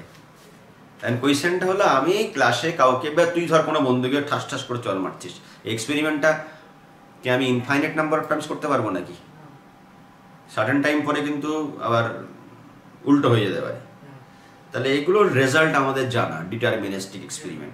একটা হতে পারে যে আমি একবার একটা ঠাস করে চট দিলাম, রেজাল্টটা কি, ডিস্টার্ব করছিল ক্লাসে, চুপ হয়ে গেল। আমি একটু বেশি বাড়াবাড়ি করলাম, 1বার 2বার 3বার 4বার ঠাস ঠাস ঠাস করে দিলাম, প্রথমে আমাকে ওয়ার্নিং দিল, দেখুন স্যার এবার কিন্তু বাড়াবাড়ি হয়ে যাচ্ছে। আরেকবার তবুও মারতে ইচ্ছা করলো, মেরে যাচ্ছে, তারপরে নিউটন থার্ড ল, ওটাও তো আমাদের ডিটারমিনিস্টিক, আমি তোকে ইনফাইনাইট নাম্বার অফ টাইমস মারতে পারবো না। ফলে যদি আমি বলি কারো একটা গালে ঠাস করে চড় মারছি ক্লাসের মধ্যে, এটা একবার মেরে চুপ হয়ে গেল, আমিও চুপ করে ক্লাসে পড়ানো শুরু করলাম, এটা ডিটারমিনিস্টিক। বেশিবার মারলে সেটাও কিন্তু ডিটারমিনিস্টিক এক্সপেরিমেন্টের মধ্যে পড়বে, ঠিক আছে? ওকে, এবার একটা কথা বলো, এই যে র্যান্ডম এক্সপেরিমেন্টকে র্যান্ডম কেন বলা হয়? র্যান্ডম এক্সপেরিমেন্টকে র্যান্ডম কেন বলা হবে? প্রেডিকশনটা পসিবল নয়। ধর আমি একটা কয়েন নিয়ে টস করছি, প্রথমবারে কি আসবে? ধরলাম কথার কথা হেড আসলো, তো প্রথমবারে হেড আসলো বলে পরের বারে এবারে টেল আসবে, এরকম কোনো মানে আছে? একটা কয়েন নিয়ে টস করলাম, প্রথমবারে হেড আসলো, তার প্রথমবার হেড এসছে বলে পরের বারে যখন আমি আবার টস করব তখন টেল আসবে, কোনো মানে আছে? কোনো মানে নেই। ফলে আগের রেজাল্টের সঙ্গে পরের রেজাল্টের কিন্তু কোনো সম্পর্ক নেই। আরবিটারি। আগে যদি আমার হেড আসে পরের বারও হেড আসতে পারে, তারপরের বারও হেড আসতে পারে, প্রথমে যদি টেল আসে পরের বারে টেল বা পরের বারে হেড, যা খুশি আসতে পারে। ফলে রেজাল্টে র্যান্ডম এক্সপেরিমেন্টের ক্ষেত্রে, এই টাইপের এক্সপেরিমেন্টের ক্ষেত্রে আউটকামের একটা র্যান্ডমনেস আছে, আউটকামটা আরবিটারি, আগেরটার সঙ্গে পরেরটার কোনো মিল নেই, যা খুশি আউটকাম আসতে পারে। যে আগে একটা আউটকাম পড়লো, যে আমি একটা ডাই নিয়ে থ্রো করলাম, এবারে 1 এসছে বলে পরের বারে 2 আসবে, এরকম কিন্তু কোনো মানে নেই। রেজাল্ট আউটকামটা আরবিটারি, র্যান্ডামলি আসে, ওই জন্য এক্সপেরিমেন্টটার নাম হলো আমার র্যান্ডম এক্সপেরিমেন্ট। 2 নম্বর নোটটা একটু পর কি বলছে দেখো। It is called random because if a random experiment be repeated under identical condition, identical or uniform condition বলতে পারিস, the result varying at random, রেজাল্টটা কিন্তু র্যান্ডমলি ভ্যারি করবে। ওকে, মানে আমি যদি অনেকবার করি তাহলে রেজাল্ট কিন্তু যা খুশি হতে পারে। ধর আমি কথার কথা বলছি, আমি একটা কয়েন নিয়ে 4 বার টস করছি, প্রথমে টেল হেড হেড টেল হতে পারে, আবার 4 বার করছি, তখন না হতেই পারে হেড হেড টেল টেল, আবার 4 বার করছি টেল টেল, বাই চান্স চলে আসতে পারে 4টি টেল। বলে এর সঙ্গে কিন্তু এর কোনো মিল নেই, পরের 4টের সঙ্গে কোনো মিল নেই, যা খুশি হতে পারে। বলে অনেকবার যদি রিপিট করি রেজাল্ট গুলো কিন্তু আরবিটারি অর্ডারে আসবে, র্যান্ডমলি আসবে। That is any particular outcome can not be predicted from the knowledge of the experimental condition. মানে কোনো পার্টিকুলার আউটকাম কিন্তু এক্সপেরিমেন্ট করতে করতে আগেরটার সঙ্গে পরেরটা, বা আমি কোনো একটা পার্টিকুলার এক্সপেরিমেন্টের করসপন্ডিং রেজাল্ট কিন্তু প্রেডিক্ট করতে পারবো না। যেটাই আসবে এটা র্যান্ডমলি আসবে, আরবিটারি ওয়েতে আসবে। দ্যাট ইজ ওয়াই এক্সপেরিমেন্টটার নাম হলো আমার র্যান্ডম এক্সপেরিমেন্ট। ঠিক আছে। আর এই টসিং এ কয়েন, কেন টসিং এ কয়েন র্যান্ডম এক্সপেরিমেন্ট, সেটা এখানে নোট 1-এ বলেছি আমি, যে টসিং এ কয়েন ওই র্যান্ডম এক্সপেরিমেন্টে 3খানা কন্ডিশন হোল্ড করছে কিনা। কন্ডিশন 1, একটা কয়েন টস করলে তার অল পসিবল আউটকামস কি in advance known, possible outcome known, head বা টেল। ওকে, প্রথমটা হলো। 2 নম্বর, প্রেডিকশন কি পসিবল, একটা কয়েন নিয়ে টস করছি, শ্রেয়সী বলছে যে হেডই আসবে স্যার, একবার মিলে যেতে পারে পরের বার নাও মিলতে পারে, বলে প্রেডিকশন কিন্তু ইন জেনারেল পসিবল নয়। আর at least conceptually under identical and uniform condition কতবার আমি ওই এক্সপেরিমেন্টটা রিপিট করতে পারবো, কতবার পারবো, ইনফাইনাইট নাম্বার অফ টাইম। তো 3টে কন্ডিশন হোল্ড করছে বলে টসিং এ কয়েন ওটা একটা র্যান্ডম এক্সপেরিমেন্ট, সেটাই আমার নোট 1-এ বলা আছে। ওকে, এরপরে আমি এই 5টা ডেফিনেশন বলবো। 5 খুব বেসিক ডেফিনেশন, 5 ডেফিনেশনস। একটা হলো ট্রায়াল কাকে বলে, ব্র্যাকেটে এনইপি রয়েছে, নট ফর এক্সাম। তারপরে স্যাম্পল পয়েন্ট আর ইভেন্ট পয়েন্ট কাকে বলে, ওটাও নট ফর এক্সাম। তারপরে sample space or event space or outcome space, এই দুটো একসঙ্গে কিন্তু।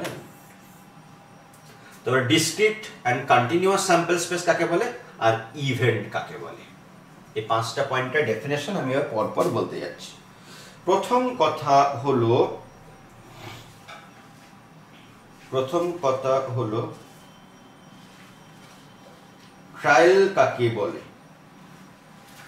ট্রায়াল কাকে বলে, ধর একটা কয়েন নিয়ে টস করলাম বা একটা ডাই নিয়ে থ্রো করলাম, ওয়েল শাফল প্যাক থেকে একটা কার্ড তুলে তার কালার দেখছি। এই কয়েন নিয়ে টস করা একটা পারফরমেন্স, এক একটা পারফরমেন্স হলো এক একটা ট্রায়াল। একবার কয়েন রেজাল্ট নয় কিন্তু, রিমেম্বার ট্রায়ালের কোনো রেজাল্টে দেখার প্রয়োজন নেই। একটা কয়েন টস করলাম, একবার টস করলাম মানে একটা ট্রায়াল করলাম।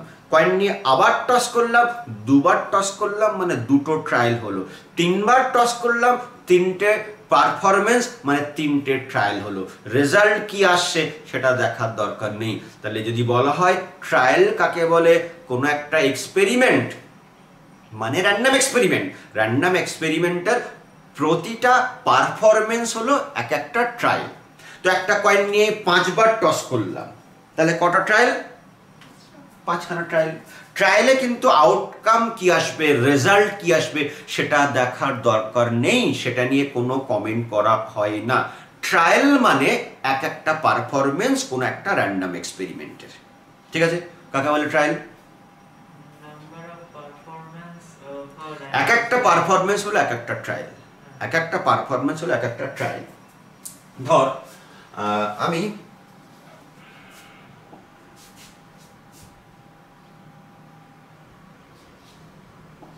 কি করছি, একটা দুটো কয়েন নিচ্ছি, দুটো কয়েন নিয়ে টস করছি, করলে রেজাল্ট কি কি আসতে পারে? দুটো কয়েন মানে ধর আমার হাতে একটা কয়েন রয়েছে আর ধর রাকেশের হাতে একটা কয়েন রয়েছে, দুজনের হাতে দুখানা কয়েন রয়েছে। অ্যাট এ টাইম ঠিক ধর আরেকজন বাঁশি বাজাবে, যখনই বাঁশি বাজাবে কয়েন ও টস করবে আমিও টস করবো, আমার হাতে একটা কয়েন ওর হাতে একটা কয়েন, তাহলে কি কি আসতে পারে? আমার হেড আসতে পারে, ওরও হেড আসতে পারে, আমার হেড আসতে পারে, ওর টেল আসতে পারে, আমার টেল আসতে পারে, ওর তখন হেড আসতে পারে, দুজনের টেল আসতে পারে। ঠিক আছে, তিনটে কয়েন যদি নিই তাহলে এই যা আছে না এটা লিখে নে, এইচ মানে এটা অ্যাকচুয়ালি ফর্মুলা হলো 2 to the power n, sample স্পেসের অরিজিনালটা যা থাকে তার পাওয়ারে n দিতে হয়, n হলো নাম্বার অফ রিপিটেশন। তাহলে এইচ টি টি লিখে নিলাম, আর এখানে আবার এইচ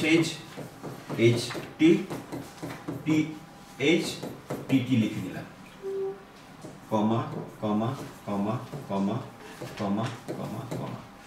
এখানে এই চারটেই কিন্তু আমি দুবার লিখেছি, সবার আগে একটা করে এইচ বসিয়ে, এটা সবার আগে একটা করে টি বসা। দেখতো 8খানা হলো কিনা, আর প্রত্যেকটা ডিস্টিংক্ট কিনা দেখতো 8খানা হলো কিনা, আর প্রত্যেকটা ডিস্টিংক্ট, কোনটা রিপিট আছে কি দেখতো, একটাও রিপিট আছে, কোথাও রিপিট নেই, তাহলে 2 কিউব মানে 8খানা হলো। এটাকে আমি এস নাম দিচ্ছি, একটা কয়েন টস করলে হেড টেল হতে পারে, এটাকে আমি এস নাম দিচ্ছি, এটাকেও এস নাম দিচ্ছি। কোনো একটা র্যান্ডম এক্সপেরিমেন্ট, সেই র্যান্ডম এক্সপেরিমেন্টের অল পসিবল আউটকাম, ভালো করে শুনবি কথাটা কি বলছি, অল পসিবল আউটকামস, যত রকমের পসিবল আউটকাম হতে পারে সবগুলোকে এক জায়গায় রেখে সেকেন্ড ব্র্যাকেট দিয়ে সেট আকারে লিখি, তখন সেই সেটটাকে বলা হয় sample space or outcome space or event space. এটা sample space or event space or outcome space. তাহলে একটা ডাই থ্রো করলে দেবলিনা বল, একটা ডাই থ্রো করলে তার স্যাম্পল স্পেস কি হবে? 1 2 3 4 5 6।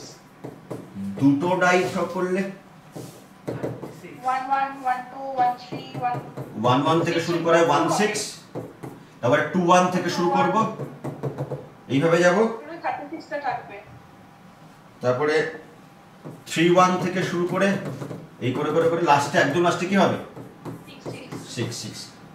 6 স্কয়ার।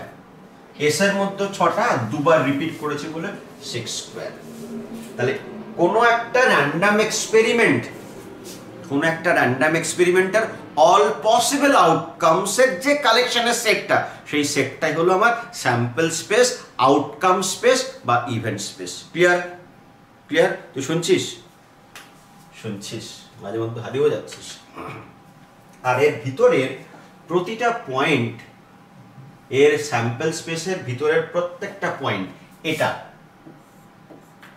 এটা প্রতিটা পয়েন্ট কে বলা হয় sample point or event point.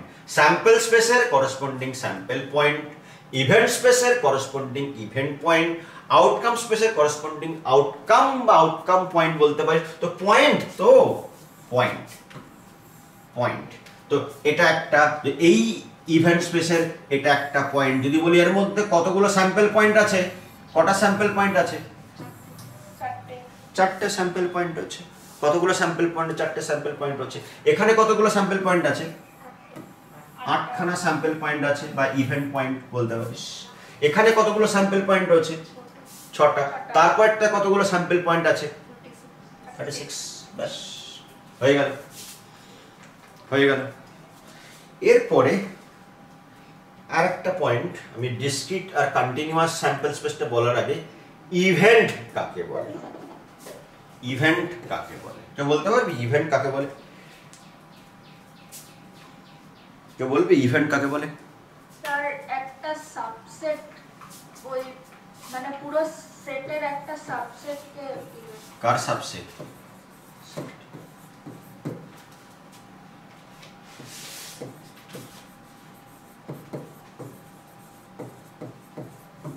কোনো একটা র্যান্ডম এক্সপেরিমেন্টের, যে কোনো র্যান্ডম এক্সপেরিমেন্টের তো একটা স্যাম্পল স্পেস পাওয়া যাবে, যে কোনো র্যান্ডম এক্সপেরিমেন্টের তো একটা স্যাম্পল স্পেস পাওয়া যাবে।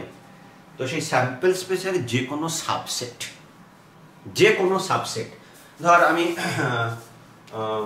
ধর এটা একটা ডাই নিয়ে থ্রো করা হচ্ছে, তাহলে ওই S = 1 2 3 আমার একটা সাবসেট 5 হতে পারে, তারপরে শুধু 1 হতে পারে, বা 1 3 হতে পারে, বা 2 4 6 হতে পারে, ডট ডট ডট ডট পুরো এসটা হতে পারে।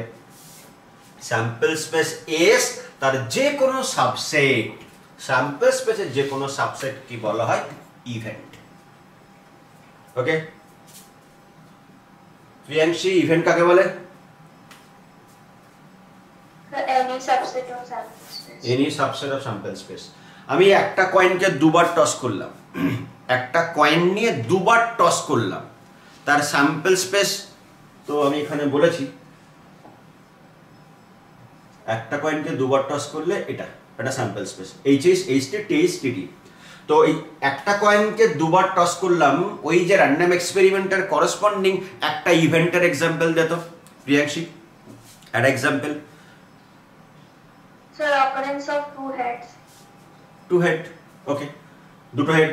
আচ্ছা কতগুলো, এখানে যতগুলো রয়েছে কতগুলো ইভেন্ট পাওয়া যেতে পারে বলতো? এখানটায়, এখান থেকে কতগুলো ইভেন্ট পাওয়া যেতে পারে? এর করসপন্ডিং কত? Good, 4 factorial 2⁴। সে মনে আছে পাওয়ার সেটের কনসেপ্ট? পাওয়ার সেটের কনসেপ্ট মনে আছে তো? P of x = number of points in P of x কত হতো? 2⁴n হতো তো, মনে নেই? তোরা ফার্স্ট সেমই করেছিস, ফার্স্ট সেমই করেছিস, আগেও ছিল 11 12 স্ট্যান্ডার্ডও ছিল। ধর আমার হেড টেল, এটার পাওয়ার সেটটা যদি এটাকে s বলি, তাহলে এর পাওয়ার সেট কি হতে পারে? 5 হতে পারে। Only head, only tell, head টেল,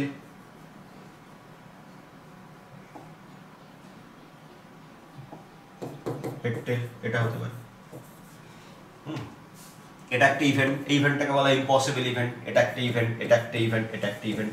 তাহলে যদি দুটো পয়েন্ট থাকে স্যাম্পল স্পেসে, তাহলে কতগুলো ইভেন্ট পেতে পারি? 2²। যদি স্যাম্পল স্পেসে 3টে পয়েন্ট থাকে, তাহলে কতগুলো ইভেন্ট পেতে পারি? জেনারেল ফর্মুলা হলো 2⁴n, এতগুলো ইভেন্ট পেতে পারি। তার মধ্যে 5 হলো ইম্পসিবল ইভেন্ট। ইম্পসিবল ইভেন্ট কিরকম হতে পারে একটা এক্সাম্পল দিবি কেউ? ইম্পসিবল ইভেন্ট, ধর আমি একটা কয়েন নিয়ে 2 টাকার কয়েন নিয়ে টস করছি, বা একটা ধর ডাই থ্রো করছি। যখন লুডো খেলা হয় তোরা জানিস নিশ্চয়ই, যদি ওর 1 দরকার হয়, তাহলে যখন লুডোটা ছক্কাটা মানে ডাইটা থ্রো করবে তখন কি বলতে থাকে? পুট পুট পুট পুট করে চেল্লাই। বা যদি 6 দরকার হয়, তাহলে যখন ডাইটা থ্রো করবে তখন আমরা কি হয় চেল্লাই? 6 6 করে চেল্লাই, ছক্কা ছক্কা করে চেল্লাই। ডাইটা থ্রো করা হচ্ছে কিন্তু বলা হচ্ছে 7 7 7 7। পসিবল? আমি একটা 2 টাকার কয়েন নিয়ে টস করছি, বলছি এই একটা 500 টাকার নোট, একটা 500 টাকার নোট, একটা 500 টাকার নোট। পসিবল? পসিবল নয়। এইগুলো হলো আমার ইম্পসিবল ইভেন্ট, এইগুলো হলো আমার ইম্পসিবল ইভেন্ট, যেটা কখনো পসিবল নয়। ইম্পসিবল ইভেন্টের প্রবাবিলিটি অলওয়েজ হয় 0। ইম্পসিবল ইভেন্টের প্রবাবিলিটি অলওয়েজ 0 হয়। ঠিক আছে, ওকে। তাহলে আমার যে কটা 5টা ডেফিনেশন বলেছি, তার মধ্যে ইভেন্ট বললাম, আউটকাম স্পেস বললাম, ট্রায়াল বললাম, স্যাম্পল পয়েন্ট বললাম, বাকি আছে শুধু discrete and continuous sample space. Discrete and continuous sample space. ওকে, ধর একটা 20 সেন্টিমিটার আয়রন রড আছে, এখানে 0, এখানে 20, এখানে 10, 5, 50 রড, আয়রন রড, লোহার রড আছে, বা যে কোনো একটা, তাহলে আমার এই পেনটাই ধরতে পারিস। বলা হলো এখান থেকে শুরু করে এই পর্যন্ত ইচ অ্যান্ড এভরি পয়েন্টের লেন্থ মেজার করতে হবে, করে স্যাম্পল স্পেসে লেখো। কোয়েশ্চেনটা ক্লিয়ার? ধর এই মার্কারটা, এই পেনটা দেওয়া আছে, এটার লেন্থ মেজার করতে বলা হচ্ছে, বা একটা iron rod 20 centimetre, 30 centimetre, 10 centimetre, what ever কিছু একটা বলা হলো। ইনিশিয়াল পয়েন্টটা আমার 0 জানি, এন্ডিং পয়েন্টটা 20 সেন্টিমিটার, এর মাঝে প্রচুর পয়েন্ট আছে, তো ইচ অ্যান্ড এভরি পজিশনের জন্য লেন্থ মেজার করতে হবে। ইচ অ্যান্ড এভরি পজিশনের জন্য লেন্থ মেজার করে সেই লেন্থের যে ভ্যালু সেটাকে সেটটার মধ্যে লিখতে হবে। যদি কয়েন টস করতে বলতাম তাহলে বলতিস হেড বা টেল, যদি ডাই থ্রো করতে বলতাম পটাপট 1 থেকে 6 লিখে দিলি, এটার করেসপন্ডিং লিখতো। বলো কে কি বলবে? দারাক্ষা মাইক অফ কর, দারাক্ষা মাইক অফ কর।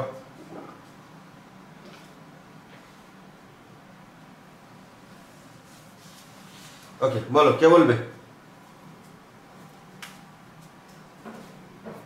আরে তোরা ম্যাথসের স্টুডেন্ট, তো বলতে পারবি না? কেউ বলতে পারবি না? যারা লাইভে রয়েছিস কেউ বলতে পারবি না? যারা অফলাইনে আছিস, সামনে বসে আছিস যারা, তো আমি কি বলবো, তোরা ম্যাথামেটিক্স অনার্স করছিস, 3rd ইয়ারে, আবার ক্যালকাটা ইউনিভার্সিটি, বিশাল ব্যাপার স্যাপার, এইটুকু লিখতে পারবি না? আমি বলে দিলে সবাই লাভ হবে। ও এটা তো জানিস স্যার। 0, 0.1, 0.2 করে up to 20। ও আচ্ছা, 0 আর 0.1 এর মাঝখানে কিছু নেই? যেহেতু পাওয়ার, হ্যাঁ রিয়েল নাম্বারের সেট, কিন্তু 0 থেকে 20। তোরা ক্যান্টার ডেডিকাইন্ড অ্যাক্সিওমের নাম শুনেছিস? সেকেন্ড সেমিস্টারে অ্যানালাইসিসের ফার্স্ট চ্যাপ্টার, সুপ্রিমিয়াম চ্যাপ্টার একদম শেষে, রিয়েল লাইন আর আর এদের মধ্যে একটা বাইজেক্টিভ ম্যাপিং থাকে, যে প্রতিটা রিয়েল নাম্বারের করসপন্ডিং, এক্স যদি একটা রিয়েল নাম্বার নিই তার একটা পজিশন রিয়েল লাইনে ফিক্স করা আছে, আবার রিয়েল লাইনের প্রতিটা পজিশনের করসপন্ডিং একটা করে রিয়েল ভ্যালু আর এর মধ্যে আছে। এটাই ছিল Canter ডেডিকাইন্ড axiom. Canter ডেডিকাইন্ড axiom. Canter ডেডিকাইন্ড অ্যাক্সিওমের কি দাবি? ক্যান্টার ডেডিকাইন্ড অ্যাক্সিওমের দাবি ছিল, আমি এক্স অ্যাক্সিস বা রিয়েল লাইন বলছি, রিয়েল লাইনের প্রতিটা পজিশনের করসপন্ডিং একটা পজিশন ভ্যালু আর এ আছে, আর আর এর রিয়েল নাম্বারের প্রতিটা পয়েন্টের করসপন্ডিং একটা পজিশন এখানে আমার ফিক্সড করা আছে, রিয়েল লাইনে আমার ফিক্সড করা আছে। তাই জন্য আর কে আমরা লিখি ওপেন ইন্টারভাল মাইনাস ইনফিনিটি থেকে ইনফিনিটি। তো এটা আরো ছোট জিনিস, তো তাহলে 0 থেকে শুরু, x belongs to r such that 0 less equal to x less equal to কত? 20। 0 থেকে শুরু, 20 এর ভিতরে যারা আছে মানে ক্লোজড ইন্টারভাল 0, 20। এটা বলতে পারছিস না? এটাই তো হবে নাকি? তো এখানটা প্রত্যেকটা পজিশনে, যদি দেবলিনা বলছে 0, তারপরে স্যার 0.1, তারপরে 0.2, আরে 0 আর 0.1 এর মধ্যেই তো অসংখ্য পজিশন রয়েছে, অসংখ্য রিয়েল নাম্বার রয়েছে। তাহলে স্মার্ট অ্যাপ্রোচ তো এটা। ম্যাথমেটিক্স অনার্স স্টুডেন্ট তোরা, এটা বলা উচিত ছিল। ওকে, তো এই কেসটা, এই যে এক্সাম্পলটা নিলাম, সেটার স্যাম্পল স্পেস হলো ক্লোজড ইন্টারভাল 0 থেকে 20। তাহলে এর মধ্যে কি কতগুলো পয়েন্ট আছে সেটা বলা যাবে? Infinite number. ইনফাইনিট খানা পয়েন্ট রয়েছে, ফাইনিট নয়।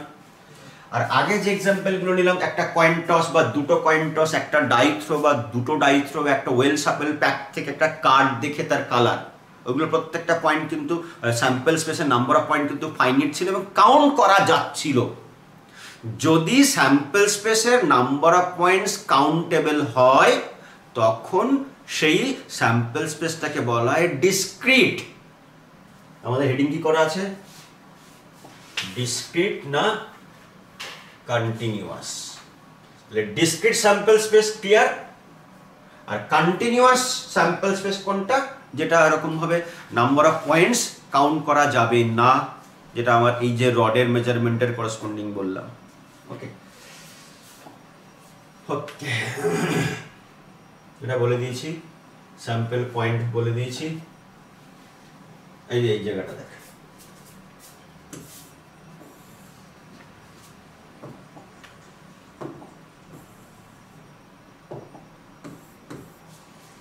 a sample space is called discrete if it contains an at most countable number of points, মানে পয়েন্টগুলো কাউন্ট করতে পারি, শেষ করতে পারি বা না পারি সেটা পরের কথা, কাউন্টেবল যেন হয়, otherwise it is called continuous. তো কন্টিনিউয়াসের এক্সাম্পল তুই আয়রন রড, যেটা তার লেন্থ মেজার করে ইচ অ্যান্ড এভরি পয়েন্টের লেন্থ কি হবে সেটা আমার একটা সেটে এস স্যাম্পল স্পেসের মধ্যে লেখাটা, এটাই আমি হলো কন্টিনিউয়াস রান্ডম স্যাম্পল স্পেসের এক্সাম্পল। ওকে, আর কোয়েশ্চেন এসে write a short note on event space. Event স্পেসের উপরে একটা শর্ট নোট লিখতে হবে। তো ইভেন্ট স্পেসের উপরে শর্ট নোট লিখতে বললে তুই ইভেন্ট স্পেস এখান থেকে শুরু করে পুরোটা বলবি, এটা বলবি, ডিসক্রিট অ্যান্ড কন্টিনিউয়াস স্যাম্পল স্পেসটা বললি, এখান থেকে শুরু করে পুরো আনসারটা 2009 এসছে ওটা। ওকে, ইভেন্ট বলে দিয়েছি। কাকে বলে ইভেন্ট? একবার রিপিট হোক, কাকে বলে event? Any subset of sample space. Any subset of sample space. এবার আসছি আমরা class of events, algebra of events. Algebra of events বলার আগে ক্লাস অফ ইভেন্ট একটু বলে নিই। ধর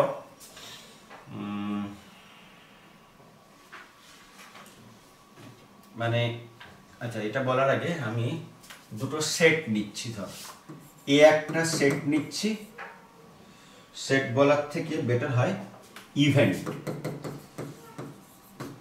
of getting odd faces.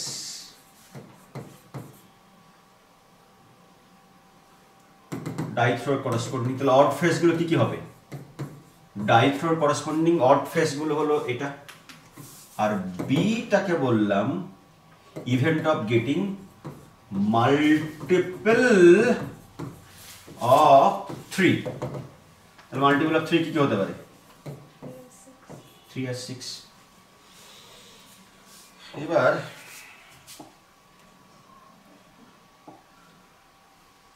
A union B কি হবে রে? 1 3 5 6 1 3 5 6। এ ইন্টারসেকশন বি 3 শুধু 3। এ মাইনাস বি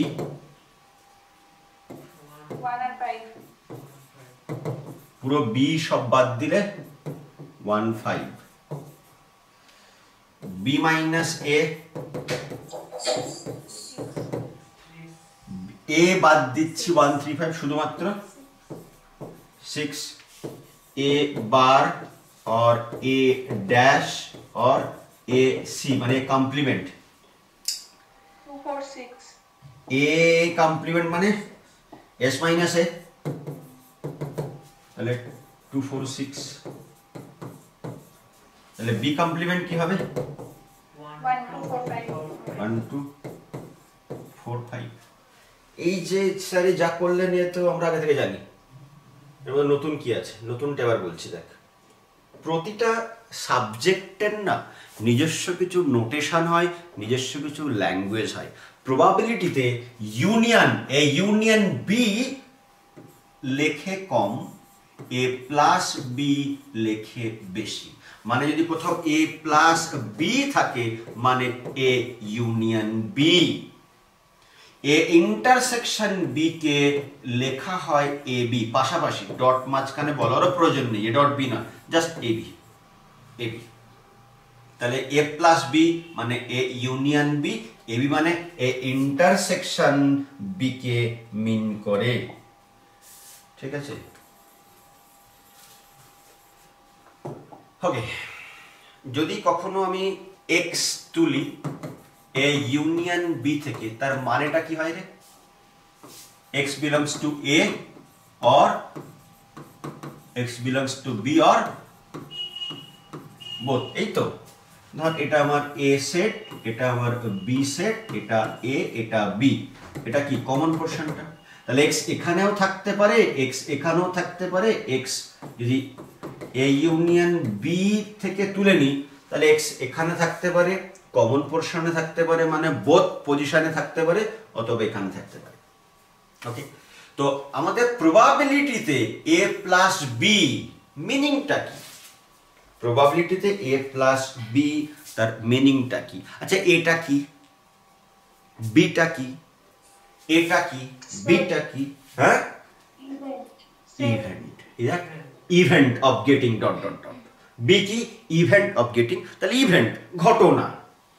ইভেন্ট মানে আমরা জানি স্যাম্পল স্পেসের যে কোনো সাবসেট, মানে এ প্লাস বি মানে হলো আইদার এ ইভেন্ট অকার করবে অর বি ইভেন্ট অকার করবে অর বোথ ইভেন্ট অকার করবে। যদি কোথাও লেখা থাকে এ প্লাস বি, তার প্রবাবিলিটিতে মিনিং হলো আইদার এ ইভেন্ট অকার করবে, অথবা বি ইভেন্ট অকার করবে, অথবা বোথ ইভেন্ট অকার করবে। আর যদি কোথাও লেখা থাকে প্রবাবিলিটিতে এ বি, তাহলে প্রবাবিলিটিতে কোথাও লেখা আছে এবি, পাশাপাশি দুটো ইন্টারসেকশন, তো এবি মানে কি? বোথ ইভেন্ট অকার করবে, বোথ ইভেন্ট অকার করবে। ধর আমি একটা ডাই নিয়ে থ্রো করছি, তোরা বলবি এই যে আমার এবিসি এখানে আছে, তো এটা হলো আমার এ আর এটা হলো আমার বি। তোরা বলবি কোন ইভেন্ট অকার করছে। ঠিক আছে, একটা ডাই নিয়ে থ্রো করলাম, 5 আসলো, ফেস 5 অকার করলো, 5 আসলো, একটা ডাই নিলাম, থ্রো করলাম, 5 আসলো, তাহলে কোন ইভেন্ট অকার করছে রে? এ না B? Event A will ochre, event এ তখন ঘটবে। একটা ডাই নিয়ে থ্রো করলাম, 6 আসলো, কোন ইভেন্ট অকার করলো? বি ইভেন্ট অকার করলো। একটা ডাই নিয়ে থ্রো করলাম, 2 আসলো, 2 ফেস 2 পড়লো, কোনটাতেই না, কোনটা না। একটা ডাই নিয়ে থ্রো করলাম, 3 আসলো, এবি বোথ ইভেন্ট অকার করলো, মানে তখন এবি বোথ ইভেন্ট অকার করলো। এই হলো আমার ইভেন্টের কনসেপ্ট, যে একটা এক্সপেরিমেন্ট তার করসপন্ডিং আমি একটা স্যাম্পল স্পেস পাবো, র্যান্ডম এক্সপেরিমেন্টের করসপন্ডিং স্যাম্পল স্পেস পাবো। স্যাম্পল স্পেসের যে কোনো সাবসেটকে কি বলা হয়? কি বলা হয়? ইভেন্ট। ইভেন্ট, এটা একটা ইভেন্টের এক্সাম্পল। এখানে না আমরা প্রবাবিলিটি পড়তে এসে এই সেট বলবি না, এ বি সি সেট বলার থেকে ইভেন্ট বলা বেটার। সেট তুই বলে দিলি বাই চান্স, ঠিক আছে চলবে, কিন্তু আরো প্রবাবিলিটি যেহেতু পড়ছি আরো অ্যাপ্রোপ্রিয়েট হবে ওটাকে ইভেন্ট বলবো। ইভেন্ট এ, event B, event C dot dot dot. Event কাকে বলে? স্যাম্পল স্পেসের যে কোনো সাবসেট, স্যাম্পল স্পেসের যে কোনো সাবসেট ইভেন্ট। তো একটা ডাই নিয়ে থ্রো করলাম, করে এই করসপন্ডিং এই সিচুয়েশনে যদি 3 অকার করে তাহলে বলবো ইভেন্ট এ, ইভেন্ট বি বোথ ইভেন্ট অকার করেছে। A plus B মানে either event A will occur or event B will occur or both event occur. AB মানে both. ওকে, তো এখানে এইগুলোই হলো অ্যালজেব্রা অফ ইভেন্ট, এইগুলো হলো অ্যালজেব্রা অফ ইভেন্ট। এবার ধর একটা, দুটো, A1 plus A2 plus A3 অনেকগুলো রয়েছে, তাহলে কি বলবো? আইদার A1 অকার করবে অর A2 ইভেন্ট অকার করবে অর A3 ইভেন্ট অকার করবে dot dot dot dot dot. যদি A1 A2 A3 dot dot পর পর প্রোডাক্ট থাকে, যেটাকে আমরা প্রোডাক্ট নোটেশন হলো এটা, i equal to 1 to infinity ai, product notation, এটা summation i equal to 1 to infinity ai, তাই তো? এটাকে একসঙ্গে আমি যদি আপ টু ইনফিনিটি ধরে নিই, আপ টু প্লাস করে করে আপ টু ইনফিনিটি ধরে নিই, i equal to 1 সামেশন। তো যদি কোথাও এটা লেখা থাকে, আবার যদি কোথাও সামেশন দিয়ে লেখা থাকে, যখন আমি বললাম a প্লাস বি, তখন মানে কি ছিল? Either a will ochre or B অকার করবে, অথবা এ বি বোথ ইভেন্ট অকার করবে a প্লাস বি মানে। তাহলে এরকম বলতে পারি যে অ্যাটলিস্ট একটা ইভেন্ট অকার করবেই করবে, either a or be or both, এত কিছু না বলে আমি একবারে বলতে পারি তো at least one event will ochre, at least একটা ইভেন্ট অকার করবেই করবে। যখন এরকম সামেশন দেওয়া থাকবে, যখন এরকম সামেশন দেওয়া থাকবে, তখন তার মানেটা কি? At least one of the events will occur, আর এটা কি? all events will occur, all events will occur। তো দেখবি নোট যেটা আমি তোদের দিয়েছি সেখানে রয়েছে সামেশন দিয়ে একটা লেখা আছে, প্রোডাক্ট দিয়ে একটা লেখা আছে। এবার কোয়েশ্চেন হলো স্যার আপনার যা হেডিং করা আছে, হেডিং অনুযায়ী আপনি একটা জিনিস বললেন না এখনো, class of events. Class of ইভেন্টসটা কি? ক্লাস অফ ইভেন্টসটা হলো কোনো একটা র্যান্ডম এক্সপেরিমেন্টের করসপন্ডিং যে স্যাম্পল স্পেস, ওই স্যাম্পল স্পেসের all possible events, all possible subset. Sample space থেকে স্যাম্পল স্পেসের যে কোনো সাবসেটকে আমরা কি বলি? স্যাম্পল স্পেস যে কোনো সাবসেটকে আমরা কি বলি? ইভেন্ট বলি। এবার যত পসিবল ইভেন্ট হতে পারে তাদের টোটাল যে কালেকশন, সেটাকে আমরা বলি ক্লাস অফ ইভেন্টস। এটাকে আমরা ডিনোট করি ডেল্টা দিয়ে। মানে a1 আর a2 যদি ডেল্টার মধ্যে থাকে, তাহলে a1 a2 প্রোডাক্ট নিস বা a1 প্লাস a2 নিস, সেটাও ডেল্টার মধ্যে থাকবে। কোন একটা পার্টিকুলার স্যাম্পল স্পেসের করসপন্ডিং দুটো ইভেন্ট নিয়ে নিই। ধর আমার a প্লাস বি মানে a ইউনিয়ন বি করে যেটা পাবো, a ইউনিয়ন বি করে কি পেয়েছিলাম 1 3 5 6, এটাও তো সাবসেট অফ এস, এটাও সাবসেট এস, এটাও সাবসেট এস। এস এর সাবসেট হলেই সেটা ডেল্টার মধ্যে ঢুকবে। স্যার ডেল্টাটা কি? কি ডেল্টা কি? All possible events. মানে ডেল্টার মধ্যে এক একটা করে যদি এলিমেন্ট তুলি তাহলে সেটা হলো একটা ইভেন্ট। ইভেন্ট কাকে বলে? স্যাম্পল স্পেসের যে কোনো সাবসেট। ওকে, ঠিক আছে, চলো বুঝিয়ে ফেলেছি, বুঝিয়ে দিয়েছি। এটা এখানটা এবার লেখা আছে, প্রথমে দেখে নাও। Class of event, the collection of all, লেখা বলা আছে, যারা লাইভে আসিস লেখা ক্লিয়ার? খুব ছোট লাগছে না? বড় করতে হবে, বেশি বড় করলে আবার বেরিয়ে যাচ্ছে, এর থেকে বড় করতে পারবো না। আমি মুখে বলে দিচ্ছি, দেখ, the collection of all possible events, the collection of all possible event. অনেকে বলে স্যার ওটা তাহলে কি পিএস, সরি মানে পাওয়ার সেট অফ, যেটা পিএস মানে তো probability of S equal to 1 certain event, পাওয়ার সেটের যে কনসেপ্ট অনেকটা সেরকম ধরতে পারিস, পি অফ এক্স যেটা। তাহলে কোনো একটা স্যাম্পল স্পেস এস, তার করসপন্ডিং যত পসিবল ইভেন্টস হবে, যত পসিবল ইভেন্টস হবে, ওই টোটাল ইভেন্টসের যে কালেকশনের সেটটা, সেটাকে বলি আমি ক্লাস অফ ইভেন্ট, যেটা ডেল্টা দিয়ে ডিনোট করা হয়। এরপরে আসছি নোটেশন এন্ড রেজাল্ট, ওই যেগুলো বললাম আর কি। এ আর বি যদি দুটো ইভেন্ট হয়, তাহলে এ প্লাস বি মানে কি? এ প্লাস বি মানে যে কোনো অ্যাটলিস্ট একটা ইভেন্ট অকার করবে, at least one event will ochre. A B যদি ডেল্টা থাকে তাহলে এ প্লাস বি ডেল্টায় থাকবে। এ বি যদি ডেল্টা থাকে এ প্লাস বি, তো এটা প্লাসের জন্য বলা হয়েছে, ডটের জন্য বলা হয়েছে। তারপরে 3 নম্বরে আছে কমপ্লিমেন্ট, 4 নম্বরে ফাই থাকবেই। তারপরে এখানে সামেশন দিয়ে বলা হয়েছে, সামেশনটা ওর মধ্যে থাকবে। প্রোডাক্ট দিয়ে বলা হয়েছে, প্রোডাক্টটা ওর মধ্যে থাকবে। এক্সাম্পল, ও এক্সাম্পল তো বলেই দিচ্ছি।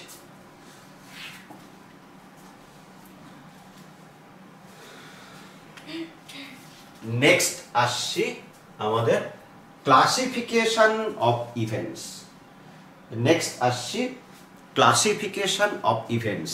এটা একটু ফাস্ট বলবো, পরের ক্লাসে এটা আবার নতুন করে আমি বলবো। প্রথম কথা হলো ইভেন্ট কত রকমের, মোটামুটি এখানে 8-9 খানা লিখেছি। প্রথমে কি বলেছে, সিম্পল ইভেন্ট, সাইজ বড় করি,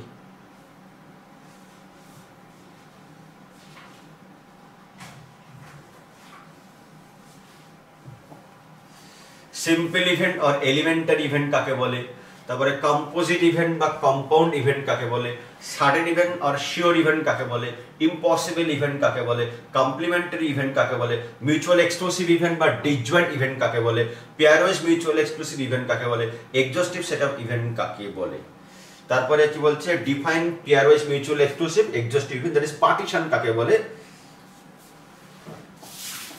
তারপরে আছে ইকুয়ালি লাইকলি স্যাম্পল পয়েন্ট কাকে বলে। তো বলে দিই, যতটা তোদের মনে রাখতে পারিস। দেখ, প্রথমে এই দুটো একসঙ্গে, ধর আমি ডাইথ্রোর করসপন্ডিং কিছু ইভেন্ট নিচ্ছি। এ ইকুয়াল টু শুধু 1 বলছি, বি ইকুয়াল টু শুধু 5 বলছি, আর সি ইকুয়াল টু 1 3 বলছি, ডি ইকুয়াল টু 1 2 3 বলছি। সিম্পল ইভেন্ট বা এলিমেন্টারি ইভেন্ট কিন্তু ইভেন্ট স্যাম্পল স্পেসের সাবসেট। চারটে নিয়েছি, চারটে কিন্তু স্যাম্পল স্পেসের সাবসেট। সিম্পল ইভেন্ট তাকেই বলবো যে ইভেন্টে একটা মাত্র পয়েন্ট থাকবে, সিঙ্গেল পয়েন্ট থাকবে, একটাই পয়েন্ট থাকবে, ফাই নয় কিন্তু, সিঙ্গেলটন সেট হতে হবে, তখন সেই ইভেন্টটাকে বলবো আমরা simple event or elementary event. তাহলে সিম্পল ইভেন্টে যে একটা পয়েন্ট থাকে, তাহলে কম্পোজিট ইভেন্ট বা কম্পাউন্ড ইভেন্টে কটা পয়েন্ট থাকবে? মোর দ্যান 1, একের বেশি। একটা থাকলেই সিম্পল ইভেন্ট বা এলিমেন্টারি ইভেন্ট, একের বেশি যদি পয়েন্ট থাকে তখন সেটাকে বলবো আমরা কম্পোজিট ইভেন্ট আর কম্পাউন্ড ইভেন্ট। যেমন এটা কম্পোজিট আর কম্পাউন্ড ইভেন্ট, এটা সিম্পল ইভেন্ট আর এলিমেন্টারি ইভেন্ট।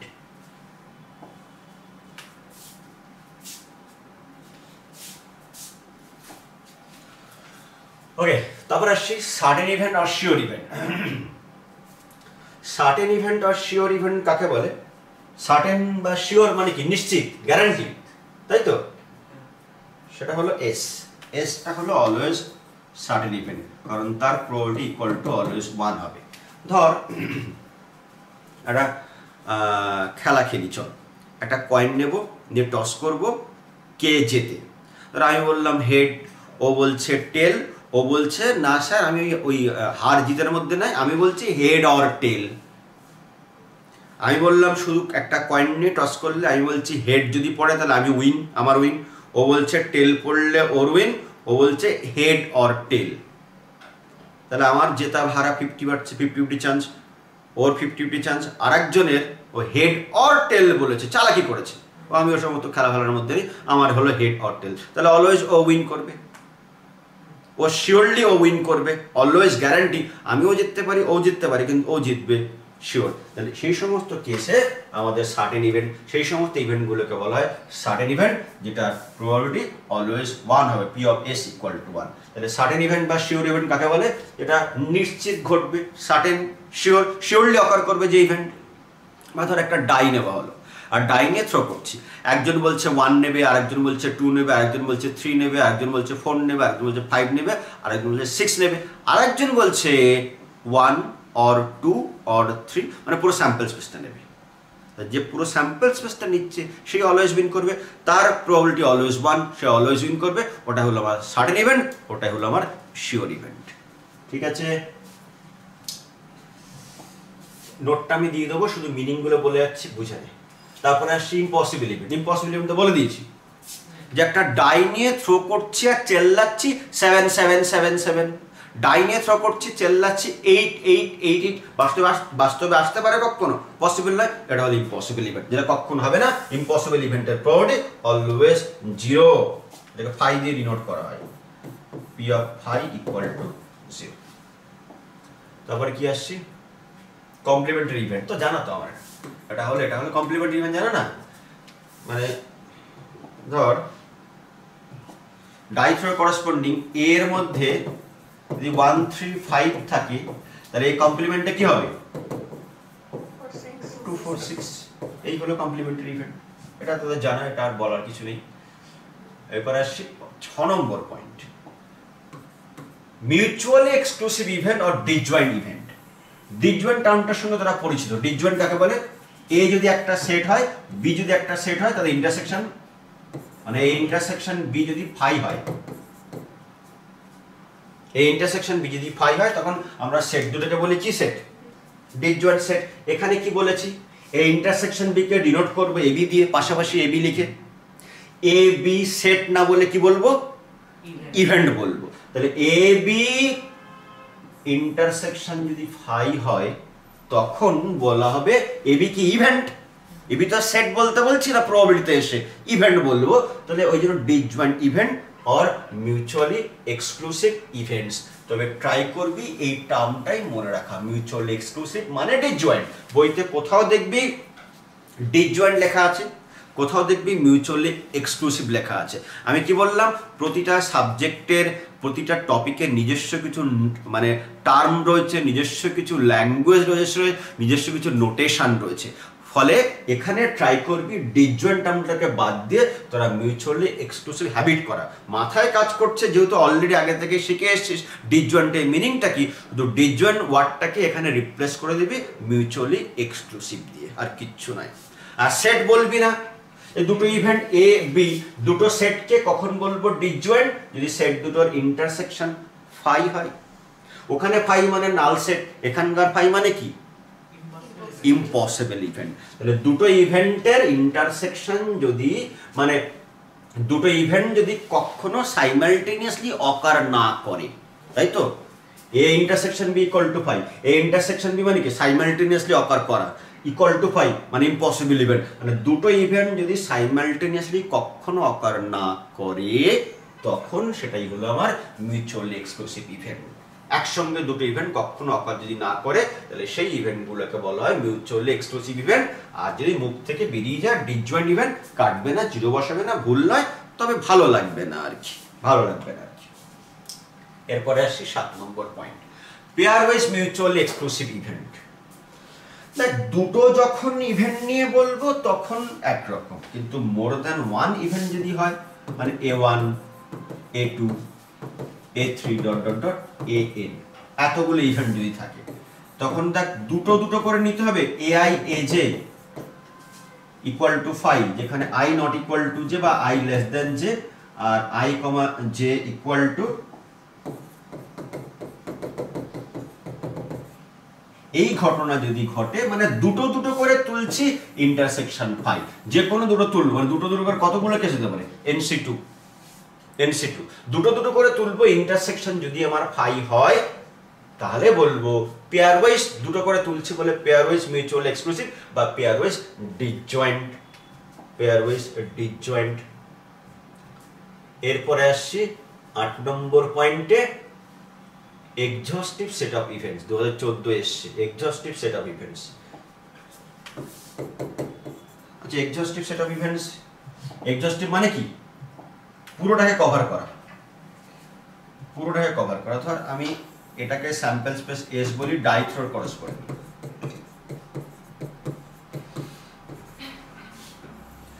এটা একটা ধরি A1, এটা ধরি A2, এটা ধরি A3, এটা A3 মানে এটা A3। এখানে A1 এ আছে হয়তো 1 2, এখানে আছে 1 2, এখানে আছে 3, আর এই জায়গাটায় 4, এখানে 5, আর এখানে হয়তো 6। এটা থেকে A4 নাম দিচ্ছি, মানে A4 equal to 6, A3 equal to 4 5, A2 equal to 3 4, A1 equal to কত 1 2। এই যে A1 A2 A3 A4 দিলাম সবকটার ইউনিয়ন কত? ইউনিয়ন মানে কি প্লাস প্লাস সবকটা যদি আমি ইউনিয়ন করি তাহলে কি পাবো রে 1 2 3 4 4 5 6 পুরো স্যাম্পল স্পেসটা পাবো। তো কি করলাম a1 a2 a3 a4 কে সেট না বলে এবার ইভেন্টস বলি। কিছু সংখ্যক ইভেন্টস সাম ইভেন্টস তারা তাদের যদি ইউনিয়ন নিই যে মাদার সেট বা স্যাম্পল স্পেস যদি ফিরে আসে তখন সেইগুলোকে বলবো এক্সহস্টিভ সেট অফ ইভেন্টস। পুরোটাকে কভার করে দিচ্ছে তো, এদের ইউনিয়ন করলে দেখ পুরো সেটটা চলে আসছে, ওই জন্য a1 a2 a3 a4 কে বলবো এক্সহস্টিভ সেট অফ ইভেন্টস। এখান থেকে a1 a2 a3 a4 এর মধ্যে কোনো একটা সেট বাদ দিলে মানে কোনো একটা ইভেন্ট যদি বাদ দিয়ে দিই তাহলে কি এক্সহস্টিভ সেট অফ ইভেন্টস পাবো? ধর a4 কে বাদ দিয়ে দিলাম, a1 a2 a3 ইউনিয়ন নিলাম, তাহলে 5 পর্যন্ত পাচ্ছি। কোনটাকে বাদ দিলে বলতো, কোন ইভেন্টটাকে বাদ দিলে এক্সহস্টিভ সেট অফ ইভেন্টস পাবো? কোনটাকে বাদ দেওয়া যাবে না। আচ্ছা একটা কথা বলো তো, এক্সহস্টিভ সেট অফ ইভেন্টস হতে হলে ডিসজয়েন্ট হতেই হবে, তাদেরকে পেয়ার ওয়াইজ ডিসজয়েন্ট হতেই হবে। এদিকে দেখা, এই দুটো কিন্তু ডিসজয়েন্ট নয়। আমি ইচ্ছা করে নিয়েছি একটা কমন পয়েন্ট যাতে কনফিউশনটা তোদের না থাকে। এই 4 পয়েন্টটা একটা বা এটা থেকে বাদ দিতাম, এখান থেকে বা এখান থেকে কোনো একটা জায়গায় থেকে 4 পয়েন্টটাকে বাদ দিয়ে দিতাম, তাহলেও কিন্তু ইউনিয়ন নিলে আমার স্যাম্পল স্পেসই আসতো, সেটাও এক্সহস্টিভ হবে। মানে ধর এই 4টাকে বাদ দিয়ে দিলাম, এই 4টাকে বাদ দিয়ে দিলাম, তবু দেখ a1 a2 a3 a4 এর প্লাস করে ইউনিয়ন করলে এস আসবে, তবুও কিন্তু এক্সহস্টিভ সেট অফ ইভেন্টস। বলে এক্সহস্টিভ সেট অফ ইভেন্টস মানে কি, ইভেন্টগুলোর সাম করলে জন্য মেন সেটটা যদি স্যাম্পল স্পেস নিই, স্যাম্পল স্পেস বা অন্য কোনো সেট নিই, সেটা যদি ব্যাক করে তাহলেই বলবো সেই কালেকশন অফ ইভেন্টকে বলবো এক্সহস্টিভ set of events. এক্সহস্টিভ set of events হওয়ার জন্য ইভেন্টগুলোকে কিন্তু পেয়ার ওয়াইজ ডিসজয়েন্ট হতেই হবে এমন কোনো মানে নেই। পেয়ার ওয়াইজ ডিসজয়েন্ট নাও হতে পারে। প্রথমে পড়ছিল a2 a3 ইন্টারসেকশন কিন্তু 5 নয়, এদের কিন্তু 4 কমন পয়েন্ট আছে। যদি স্যার হয়ে যায় তাহলে হবে, কোনো সমস্যা নেই, যদি হয় তবে হবে, কোনো সমস্যা নেই। এবার এখানে লাস্ট একটা কোয়েশ্চেন এখানটা লিখে রেখেছে, দেখ define pair wise mutually exclusive events. Pair wise mutually exclusive মানে কি, শুধু মিউচুয়ালি এক্সক্লুসিভ মানে কি ab 5, আর পেয়ার ওয়াইজ মানে বোঝাই যাচ্ছে মোর দ্যান 2 আছে, ai aj ইকুয়াল টু 5, এখানে i less than j, i j যতগুলো আছে আছে। তাহলে এটা হলো pair wise disjoint and এক্সহস্টিভ set of events. মানে কি, যতগুলো আছে সবকটা যদি প্লাস করি তাহলে কি হবে, আমার স্যাম্পল স্পেস হবে, স্যাম্পল স্পেস হবে। তো এরকম কেস যদি অ্যারেঞ্জ করে তাহলে ছবিটা কিরকম হবে রে, ধর এটা এস, এই একটা, এই একটা, হয়তো এই একটা, এটা a1, এটা a2, এটা a3, এটা a4। কোনো কমন পয়েন্ট কোনো দুটো সেটের মধ্যে আছে, কোনো জায়গায় কোনো কমন পয়েন্ট আছে? a1 হলো এই এরিয়াটা, a2 হলো এই এরিয়াটা, a3 হলো এই এরিয়াটা, a4 হলো আবার এই এরিয়াটা। দেখ a1 a2 a3 a4 এর ইউনিয়ন করলে s পাওয়া যাচ্ছে, পেয়ার ওয়াইজ ডিসজয়েন্ট। এরকম কেস ঘটলে আমাদের 11 12 এর কনসেপ্ট, ফার্স্ট সেমিস্টারের কনসেপ্ট থেকে কোনো টার্মের কথা মনে পড়ে যাচ্ছে? কোনো টার্মের কথা মনে পড়ে যাচ্ছে? পার্টিশন ফর্ম করলো না তারা, পার্টিশন ফর্ম করলো, তাই সেটাই এখানে বলছে that is partition of events define করো। যদি কখনো বলে পার্টিশন অফ সেট, সেটের পার্টিশন না বলে পার্টিশন অফ ইভেন্টস ডিফাইন করতে বললে আমরা ওই n খানা নিয়ে নেবো, a1 a2 dot dot an নেব, তাদের পেয়ার ওয়াইজ ডিসজয়েন্ট মানে পেয়ার ওয়াইজ মিউচুয়ালি এক্সক্লুসিভ হবার ডেফিনেশন দেব। মানে আমি এটা বলে দেবো প্রথমে, তারপরে সবকটা ইউনিয়ন করে যেন এস আসে, এই দুটো কন্ডিশন। আর অটোমেটিক্যালি অবশ্যই এমন নিবি যেন ইম্পসিবল ইভেন্ট না হয়, সবকটা কিন্তু নন এমটি নিতে হবে, ইম্পসিবল ইভেন্ট যেন না হয়, মানে প্রপার যেন ইভেন্ট হয় সেইগুলো। তাহলে এই দুটো কন্ডিশন হোল্ড করা মানে আমার পার্টিশন হয়ে যাবে। ঠিক আছে, লাস্ট পয়েন্ট হলো equally likely. Equally likely sample points, এটা আগে একবার এসেছিল, অরিজিন নিয়ে যখন বলছিলাম, হিস্ট্রি নিয়ে যখন বলছিলাম তখন একবার এসছে। ওকে, তো ইকুয়ালি লাইকলি কথাটার মানে হলো ইকুয়াল প্রবাবেল। ইকুয়ালি লাইকলি কথাটার মানে হলো ইকুয়াল চান্সেস। ধর একটা ডাই নিয়ে আমি থ্রো করছি, কোন কোন ফেস অকার করার চান্স বেশি রে? একটা ডাই নিয়ে আমি থ্রো করছি, তাহলে কোন পার্টিকুলার ফেস অকার করার চান্স বেশি? সবকটা ইকুয়াল, তখন বলবো ইকুয়ালি লাইকলি। একটা কয়েন নিয়ে টস করছি, হেড টেল পড়ার চান্স বেশি না ইকুয়াল চান্স? Equal chance. এবার যদি 16 সিনেমার কয়েন নিয়ে টস করিস তাহলে তো প্রতিবারই হেড আসবে, ওটা ইকুয়াল প্রবাবেল হলো না। তাহলে কখনো যদি কোনো একটা র্যান্ডম এক্সপেরিমেন্টের আউটকাম নিয়ে কমেন্ট করতে চাই, ইচ অ্যান্ড এভরি আউটকাম অকার করার যদি ইকুয়াল চান্সেস থাকে, ইচ অ্যান্ড এভরি আউটকাম অকার করার যদি ইকুয়াল চান্সেস থাকে, সমান প্রবাবিলিটি, মানে কোনোটা বায়াস নয় যে একটা ডাই নিয়ে 20 বার থ্রো করলাম 18 বার ছক্কা পড়ছে, এরকম কেস যেন না ঘটে, তাহলেই বলবো equally likely sample point. Equally likely মানে প্রতিটা ফেস অকার করার equal chances. Equally likely sample point মানে ইচ অ্যান্ড এভরি ফেস অকার করার ইকুয়াল চান্সেস। ঠিক আছে, ওকে। লাস্ট ওটার এটা হলো, এটাও বলে দিয়েছি, এটা একটু বড় করা যায় কিনা। ওই ডেফিনেশন যেগুলো বোঝালাম সেগুলো কিন্তু আর আমার নোটে রাখিনি, যে পিডিএফটা দেবো সেখানে আছে। এটা লাস্ট একটুখানি বলে দিই, হয়ে গেছে আজ এই ক্লাসটা প্রায় শেষের দিকে। যে definitions of probability, there R 3 definition of probability. প্রথমটা হলো ক্লাসিক্যাল ডেফিনেশন, তারপরে স্ট্যাটিস্টিক্যাল ডেফিনেশন, তারপরে হলো axiomatic definition. Okay, axiomatic definition given by Russian mathematician Andrew Kolmogorov বা Kolmogorov axiom বলে 1933 তে। এক্সামে যদি তোর প্রবাবিলিটির কোন ডেফিনেশন চায়, কোন একটা ইভেন্টের প্রবাবিলিটি কি ডিফাইন করো, তাহলে কিন্তু অ্যাক্সিওমেটিক ডেফিনেশনটাই লিখতে হবে। এক্সামে যদি তোদের দেয় যে define probability of an event, 3টে ডেফিনেশন আছে, একটা হলো ক্লাসিক্যাল ডেফিনেশন, আর একটা হলো ফ্রিকোয়েন্সি ডেফিনেশন, আর একটা হলো অ্যাক্সিওমেটিক ডেফিনেশন। চোখ কান বন্ধ করে যে মেনশন না করে যে ক্লাসিক্যাল ডেফিনেশনটাই দাও বা স্ট্যাটিস্টিক্যাল ডেফিনেশনটাই দাও, এরকম যদি মেনশন না করে তাহলে কিন্তু অ্যাক্সিওমেটিক ডেফিনেশনটাই দিতে হবে। ওটা কিন্তু লেটেস্ট ডেফিনেশন, ওটাই কিন্তু মডার্ন যে প্রবাবিলিটি যেগুলো আমরা স্টাডি করছি সব ওর উপরে বেস করেই রয়েছে। এখানে ক্লাসিক্যাল ডেফিনেশনটা দেওয়া আছে, স্ট্যাটিস্টিক্যাল ডেফিনেশনটা পরের দিকে বলবো, পরের ক্লাসে বলবো। আর ক্লাসিক্যাল ডেফিনেশনের ডিফিটটা রয়েছে, লিমিটেশনসটা রয়েছে, ড্রব্যাকস গুলো রয়েছে, যদিও ড্রব্যাক গুলো বলে দিয়েছি। ক্লাসিক্যাল ডেফিনেশন তোরা জানিস, ক্লাসিক্যাল ডেফিনেশন হলো P of A equal to M by N, যেখানে N টা হলো number of points in S sample space, R M টা কি number of points in A। A যে ইভেন্টটা, সেখানে যতগুলো পয়েন্ট রয়েছে, এই ইভেন্টটার নাম্বার অফ পয়েন্টস, এই ইভেন্টের যে নাম্বার অফ পয়েন্টস সেটাই হলো আমার M, আর নিচে যে N রয়েছে ওটা হলো স্যাম্পল পয়েন্ট, স্যাম্পল স্পেসের যে টোটাল নাম্বারটা, P of A equal to M by N।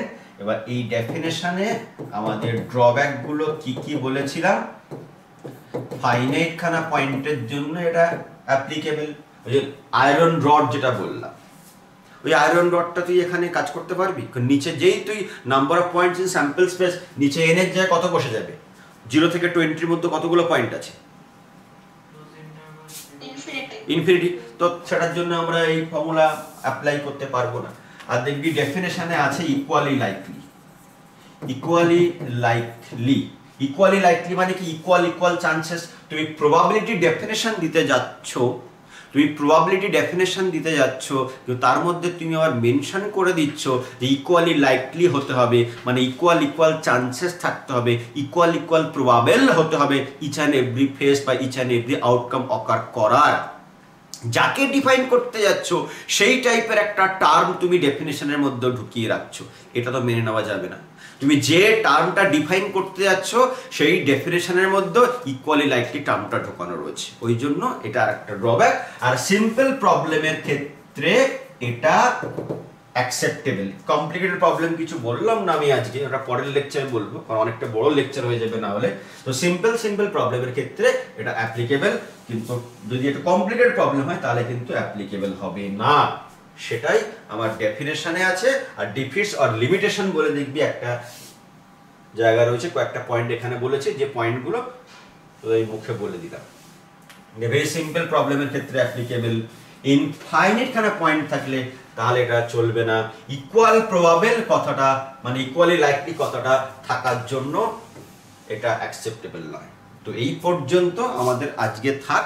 অনেকটা বড় লেকচার হয়েছে, অনেক কিছু বলেছি, লেখাইনি, লেখাতে গেলে সময় প্রচুর নষ্ট হয় বলে ট্রাই করেছি প্রায় 1.5 থেকে 2 লেকচার একটা লেকচারের মধ্যে আমি ঢুকিয়ে নেব। তোদের নোটটা আমি গ্রুপে অলরেডি দিয়ে দিয়েছি, 4 পেজের নোটটা।